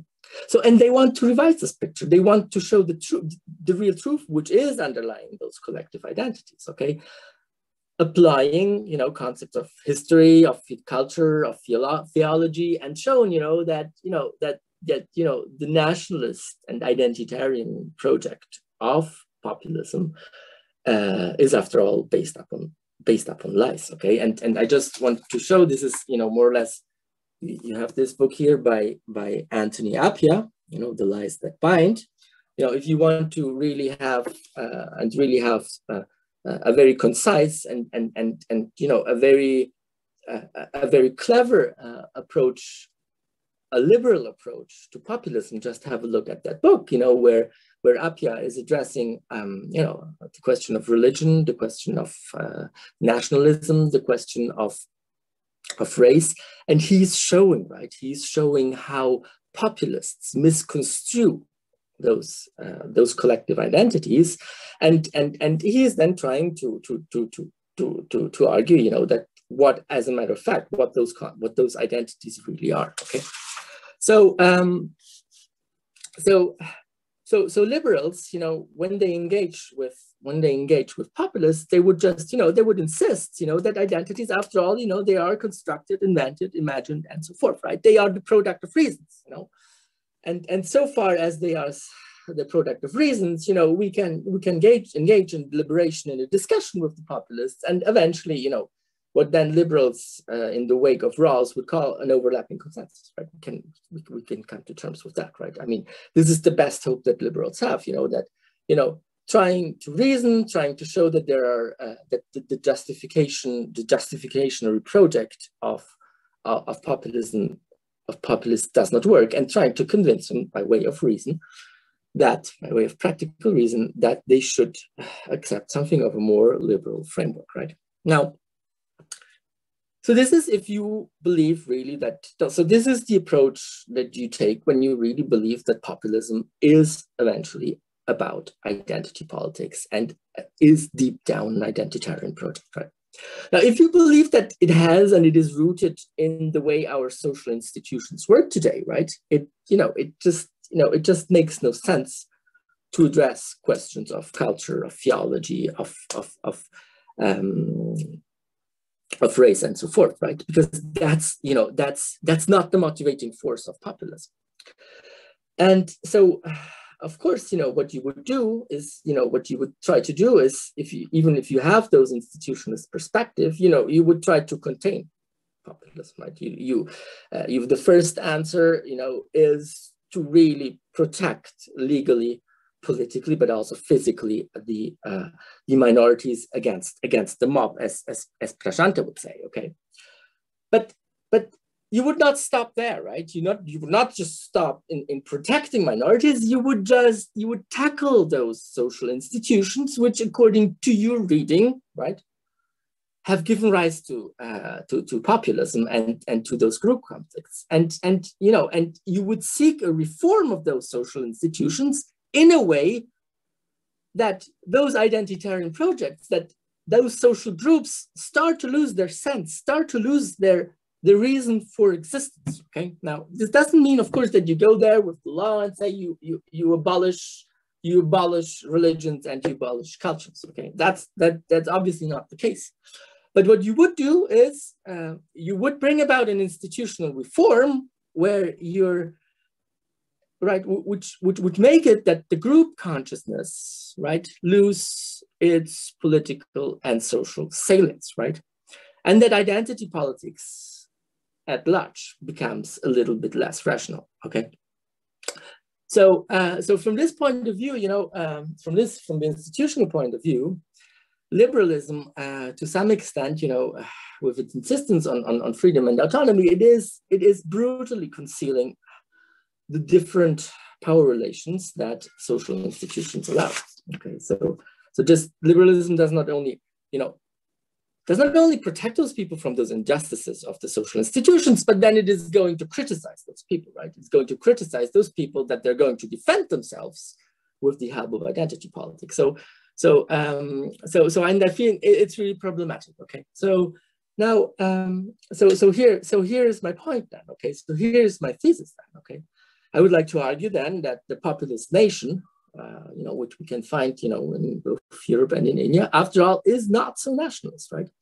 Nationalism is fooled by grievances and resentment, as you know, this we had this yesterday in Christophe's talk, but probably also in Ananya's talk today. And it is little more than a desperate, ill-conceived reaction, you know, a cry for help, you know, nothing more, nothing less, to a very serious problem that goes back, in my reading, to global capitalism. Okay. Now I want to present a very, you know, it's really, I hope not to take out more than 5 to 10 minutes to present, you know, a very brief analysis of Italian populism, because I believe that, you know, it shows the very reactionary character of nationalism, okay? And, you know, even if now, and I'm apologizing, my analysis is going to be very rough, you know, it's going to be, I'm not a, you know, even if I'm a trained political scientist, I'm not a practicing political scientist. So it is going to be, you know, it is going to be very intuitionist, you know, and very, you know, I will really just paint the broader picture, okay?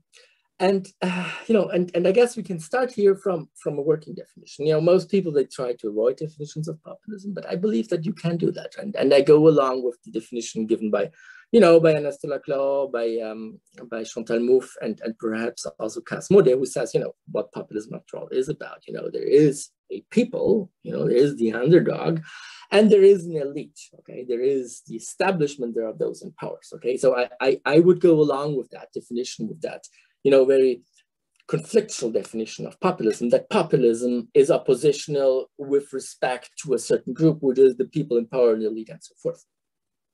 So let's have a look who are the people for the two populist parties in Italy. And that's that, you have on the one hand, you have the League at the right, and you have the five-star movement on the left. So let me start with the League. So who are the people of the League? Now, the people of the League, now let me start with the elite. Who is the elite for the League? The elite who they address is Europe, okay? It's in particular the Maastricht criteria and the euro. And some, and the left-wing establishment that allowed for immigration. Now, this sounds more like, a very straightforward nationalist protectionist project, right? But if you have a look at their policy proposal, at their main policy proposal, it's a flat tax. It's a flat tax of 15%. And this, as a matter of fact, is very convenient for business people and employees who don't depend too much on the welfare state. It's not convenient for the average people. So accordingly, the people of the League, it's not the nation of Italy as such. The people of the League, there are two social categories. One is the business people from the north, right? The small and medium business people from the north, and the second are the employees of those companies and factories. Okay, so the question is now, what kind of nationalism is that, right? So this sort of, it is a sort of neoliberal nationalism and protectionism. It is really tailored upon the needs of those small to medium-sized businesses, which have lost enormously in competitiveness over last decades with globalization now. But I think the more interesting thing, which is to note here, is that that the employees of those businesses who with the trade unions were they were the opponents of them. They really hated there was a real conflict between employees and employers, and in Italy that they suddenly turned out to be allies of those companies and of the class of entrepreneurs, right? So how came that about? And very quickly the labor markets in Europe increasingly liberalized, and protections were dismissed, and suddenly with globalization, companies could move their production abroad, and so you were in a situation of a decline of trade unions, and where interests of the working class, and of the entrepreneurial class suddenly aligned. I mean, this was unheard about, and so this neoliberal nationalism is, to some extent, it is an answer to the European and global neoliberalism, nothing less and nothing more. Okay. Now, this is not the whole question, because if we have a look on the left, right, you have the five-star movement, and the people of the five-star movement, they are just the whole complete other social category, right? The people are the unemployed, the precariat, the gig and self-employed employers. So the gig and self-employed employers, sort of, you could call this almost the post-modern lumpen proletariat, right?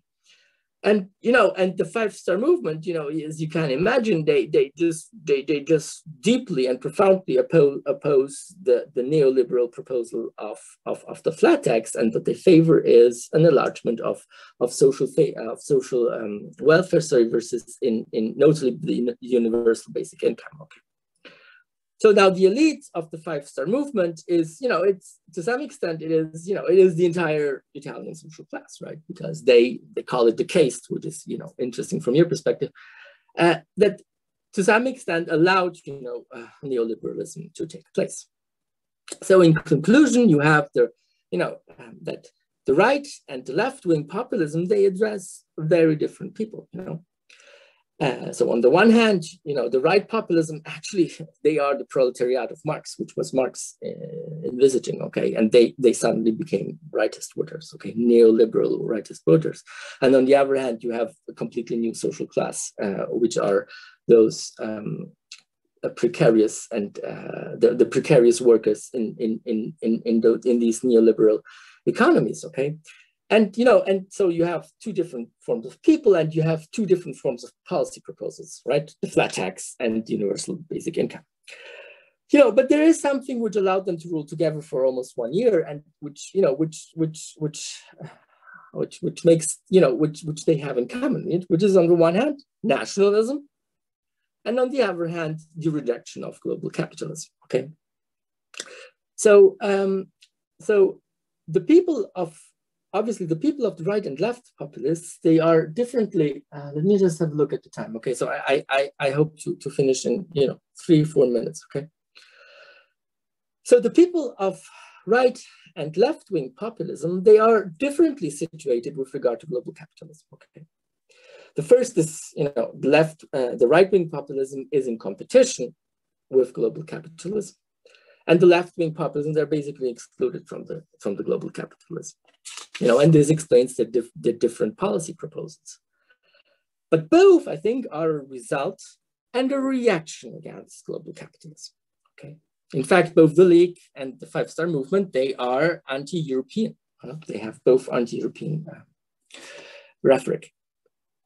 And then now the question of left nationalism. Now, for the left populism, the question of nationalism is, of course, a little bit delicate, okay? And they are, of course, not so outspokenly nationalist as is the League or as our right-wing people. But at the end they are, because they have an idea of citizenship, right? A very thick conception of citizenship that is based upon the idea that presupposes a nation and forms of protectionism, right? Because they, their idea of citizenship is so engaging and is so demanding and provides so many rights, right? That you really cannot enlarge citizenship to too many other people, because otherwise the whole thing will eventually collapse. Okay. So now let me give me just a little bit more of a precise definition of populism. So populism, according to me, arises everywhere where there's a group of people that gains consciousness that they are similarly situated, and secondly, that they are equally disadvantaged with respect to particular social institutions that, in this case, according to me, is global capitalism. Okay.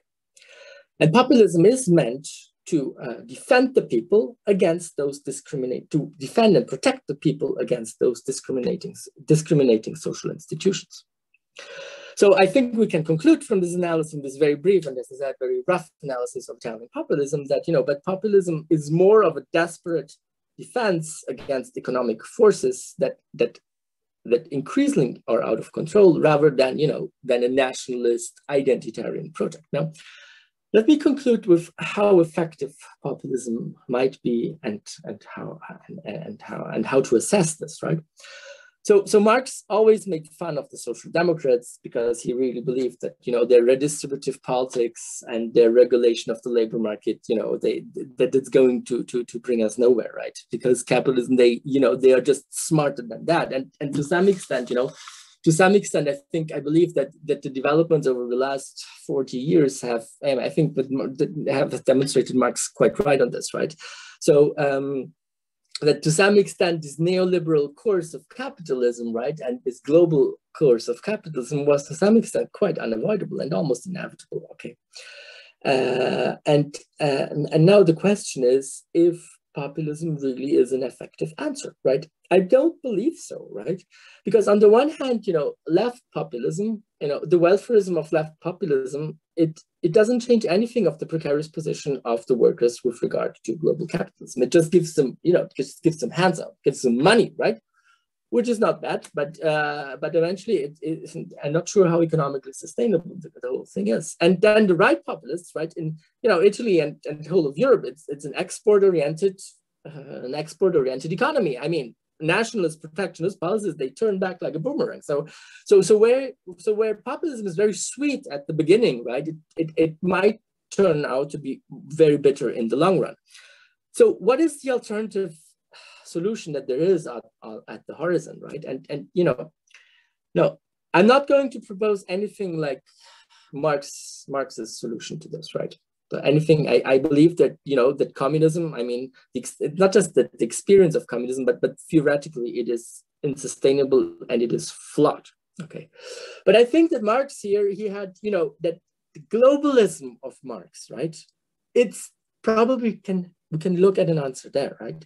Because he really believed that, that the first step is that you have to have an international solidarity among the workers, okay? And now, workers of the world, unite yourselves, okay? So, and I think today it's time to do this, and together with, together with some global regulation of capitalism, as perhaps the recent proposal of Janet Yellen, you know, the Treasury, the Minister of the Treasury in the United States, to introduce a global corporate tax, you know. So together, together with, those global institutional responses, with a more solidaric, with a greater solidarity among the workers of this world, right? That might be the answer. And given that, and my question to you, there would be two questions, right? First, does this analysis that I just provided from a very Italian, probably, but European point of view, I believe that this holds more or less for the overall European context, at least sovereign European context plus France. Does it make sense from an Indian perspective? Could you relate this somehow back to the Indian perspective? And secondly, do you believe that, that Indian workers, do you believe that they are ready for something of an alliance, for something of an international solidarity, not just with European workers, but for something of a global alliance? Okay, thank you so much. Thank you for listening. Thanks, Volker. That was very comprehensive about our book, our project, and the situation in Italy, and your broader concerns, which are always with liberalism, pluralism, and with diversity and coexistence. I think those are very basic concerns for you, and especially in the work you do at Reset. We have an attendee by the name of Sanjeev Mukherjee who has his hand raised. And so I'm going to allow Sanjeev, if you're there, I'm going to allow you to speak, please. If you're still there, we're going to unmute you, and maybe you could ask your question. Alternatively, you could ask your question by typing it in the Q&A box. Sanjeev Mukherjee there? Can we unmute? Okay, we have unmuted you, but we can't hear you. So anyway, in the meantime, it seems like Ajay Gudavarthy has something to say. So I'll let Ajay go ahead. Yeah. Okay. Thanks, Volker, for that quite detailed and glad to see that something resonates between Europe and India. That some concerns. But I would add a kind of a proviso to the kind of conclusion that you have drawn in terms of squarely placing populism. So one is capitalism. But the question of identity, I think, still remains. The question of minorities, culture, symbolism does remain. Do you think then we'll have to bring these two dimensions together? I mean, populism in one sense brought these two dimensions of symbolic deployment of identities and political economy of capitalism and growing inequalities and neoliberalism together. How did that happen? And what is interesting is, I think it's not a well thought out process by the right itself. It looks more like what Gramsci would call conjuncturing. It's like a conjuncture that kind of developed historically at a certain point in time. And this takes me back to, if you've seen Zizek's very interesting piece on multiculturalism or the logic of multinational. He has a very interesting piece in the New Left Review where he makes this argument about multiculturalism how it kind of brings in this racism at a distance. No, he builds a very detailed argument, and partly I think that explains, he kind of preempts, if you read that piece, I think it was written sometime in late 90s, but it almost preempts a kind of a populist rise in much of Europe.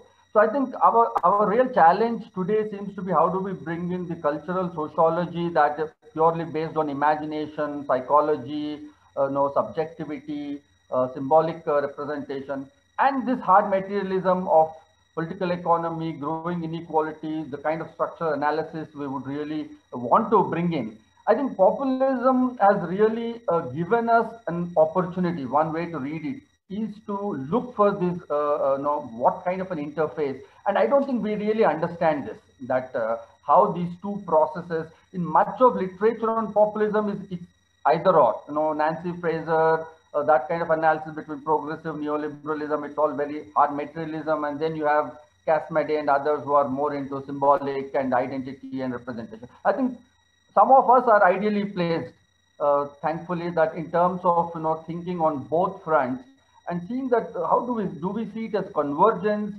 Do we see it as a contingent coming together? Because in Indian case, I can clearly tell you that the kind of anti-caste struggles, the nature of anti-hegemonic protests themselves had something in it that kind of reinforced the neoliberal logic. Nancy, if you have seen Nancy Fraser's critique of second wave feminism, she makes this very interesting arguments about how feminism's critique of state and rollback of state kind of reinforced the neoliberal. I think we'll have to look at the secular, progressive, left-oriented critique that emerged. Themselves seems to have operated in a way that has led to the rise of populism with neoliberal convergence. Thank you, Ajay. Thank you. Ms. Ananya, what I'm supposed to do is I'm supposed to answer, or do you want to gather other questions? Actually, there's one other question. Could you show me Ayodhya, the chat window, please? If you want to answer that first, you can. Otherwise, Parvez Alam, who you remember from our conference, he has Right. he has a question which is typed in the chat box. You can probably see it also. In Hegemony and Socialist Strategy, Laclau and Mouffe offer radical democracy in opposition to the neoliberal hijack of democracy. This third way, what Beck and Giddens offer, doesn't seem to have any viability in a diverse society. Do you think the agonism as a possibility or an alternative to politicizing society, is that an option, making the politics more vibrant? He had asked about agonistic democracy yesterday as well, when Christophe. I remember. Okay, please go ahead.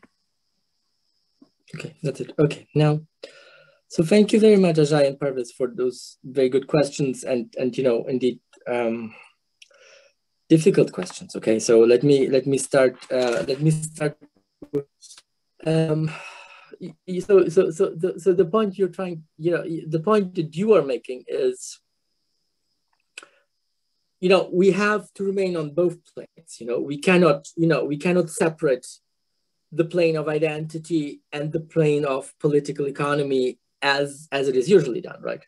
So in a conference like this, obviously the cultural religious identity plane is prevailing, and if you would go, it would go to conferences of social scientists, or of economists, probably the political economical aspects would prevail, and what you're suggesting is what we need an integration, right? So a little bit like what, and you quote also Nancy Fraser here, and a little bit like the exchange that there was between Axel Honneth and Nancy Fraser, about redistribution or recognition, right? That you have those two aspects. Now, to some extent, I agree, and as a matter of fact, I would agree here, okay?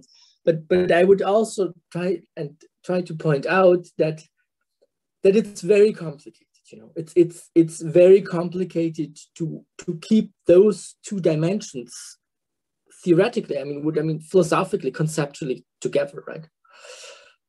Because if you, at the moment, at the moment that you accept something of an identitarian point of view, so that you accept something like cultural, religious, national identities, right? That you grant that collective identities are contrary to what most of post-colonial and postmodern literature says, that identities are there, that they're quite real. I mean, that they're not, that they are not just they're not just an illusion, right? That there is something real to them, right? So if you take that point of view, right, now you can obviously then say, okay, of course, we have a social scientific analysis, and we're going to see, that the reality of those collective identities is given by a certain cause, by social institutions, which we then can identify, right? But at the moment that you really accept the idea that there are identities, you immediately confront the question that those identities at some point become quite autonomous from whatever cause there might be, there might underlie, okay? And that suddenly once you have the identitarian discourse there, once you have the question of identity there, it is so hard not to take people seriously when they say, well, I do this in the name of God, I do this in the name of Hindu, I do this in the name of whatever, okay, of my religion, of my nation, and so forth, right? You have the problem that once you accept identity, that you immediately slip into a normative discourse, right? Into a more normative moral discourse. And once you're in that, you are there where liberals are. You try to reason with them about identity. What is identity and what it is not? And you just completely forget about what is underlying there. Probably institutions which, after all, are deeply unjust, unequal, and which make people get out of their mind. And look there then for an anchor, which probably is the nation, religion, and the group identity, and so forth, right? So Ajay, I have to say, I really don't know an answer to this, right? Because I'm stuck, I'm stuck exactly with that question there to say, okay, like, look, I would, I'm so happy to go along with an institutionalist approach, because I really believe, and my analysis of Italian populism was meant to show, that there is nothing like one nation, that the nation is there are different social classes which compete for influence over different institutions and so forth. So I really believe in the institutionalist approach, but at the moment that I take, that I believe that identity is not just, an illusion, that identity is there.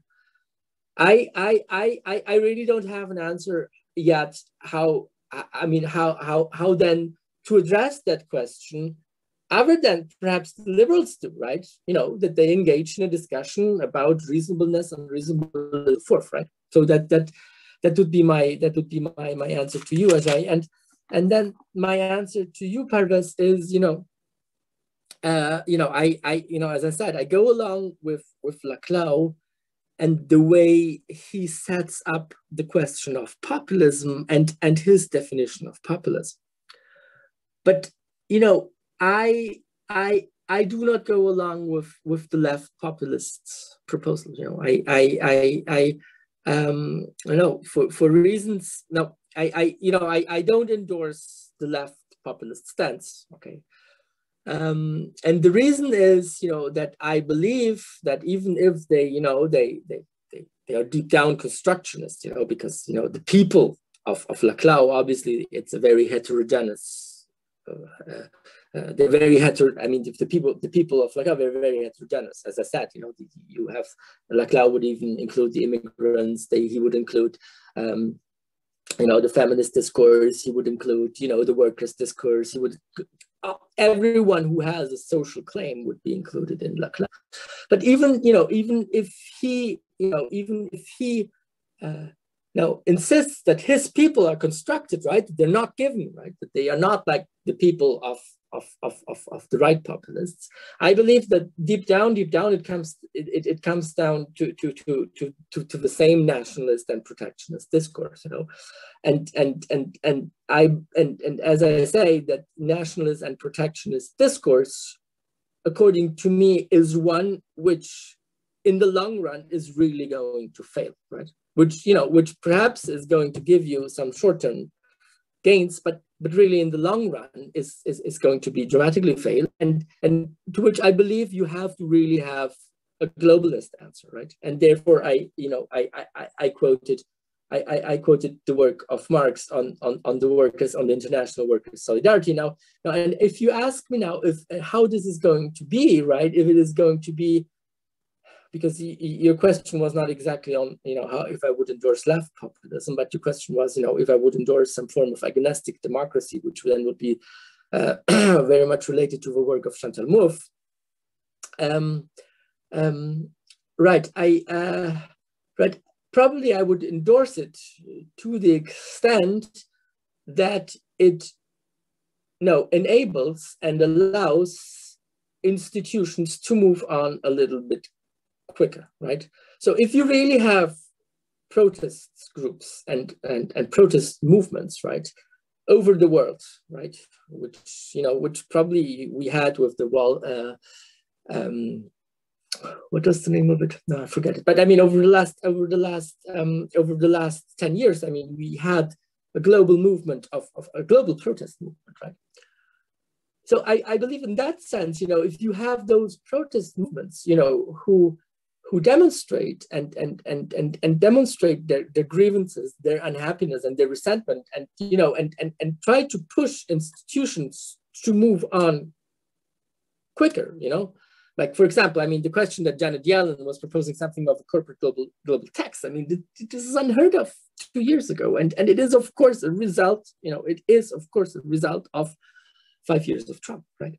So in that sense, an antagonistic point of view can be very helpful, but eventually I would believe that,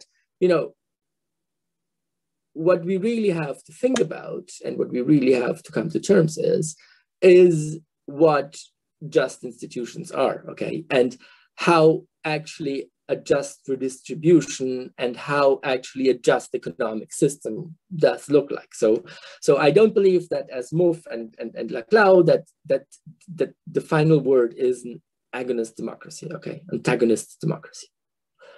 I believe that the last word is that we have to figure out what it is, a just social institution. Okay, Volker, we had, we had an early hand raiser, but that person, we're not able to connect to them. I don't know what happened. So I think we'll call this to a close. We've spent really the better part of 2 days on this very rich discussion. Thank you so much, Volker, for joining in, despite the time difference and the fact that you're teaching and the fact that you're also probably working from home. And I was telling everyone yesterday that, if this had been normal times, then we would have hosted probably, a more extensive, more participatory kind of a book discussion, maybe in person. But alas, this is the best that one can do at the moment. I'm very, very grateful to all the participants, all the panelists, all the speakers, all the editors and writers of the different volumes and the contributors. We've I think, given our extreme constraints in every possible sense, I think we've really managed to have a very rich discussion.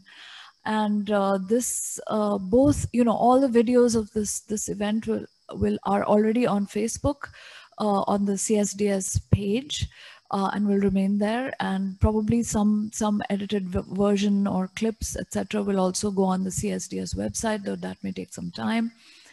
So people who are unable to join now could join in later and follow whatever part of it makes sense to them. But thank you again, all our speakers, panelists, attendees, audience, enthusiasts of this of this range of very important subjects that are troubling and disturbing our world. And I hope that we can continue our conversations on and offline, in person and remotely. If anybody would like, any kind of further discussion, you have more queries, you should please feel free to email me. You can find me on the CSDS website. And otherwise, we will take your leave now. Volker, it's nice to see you. And thank you for wrapping everything up so cogently. And goodbye, friends. And till next time, thank you.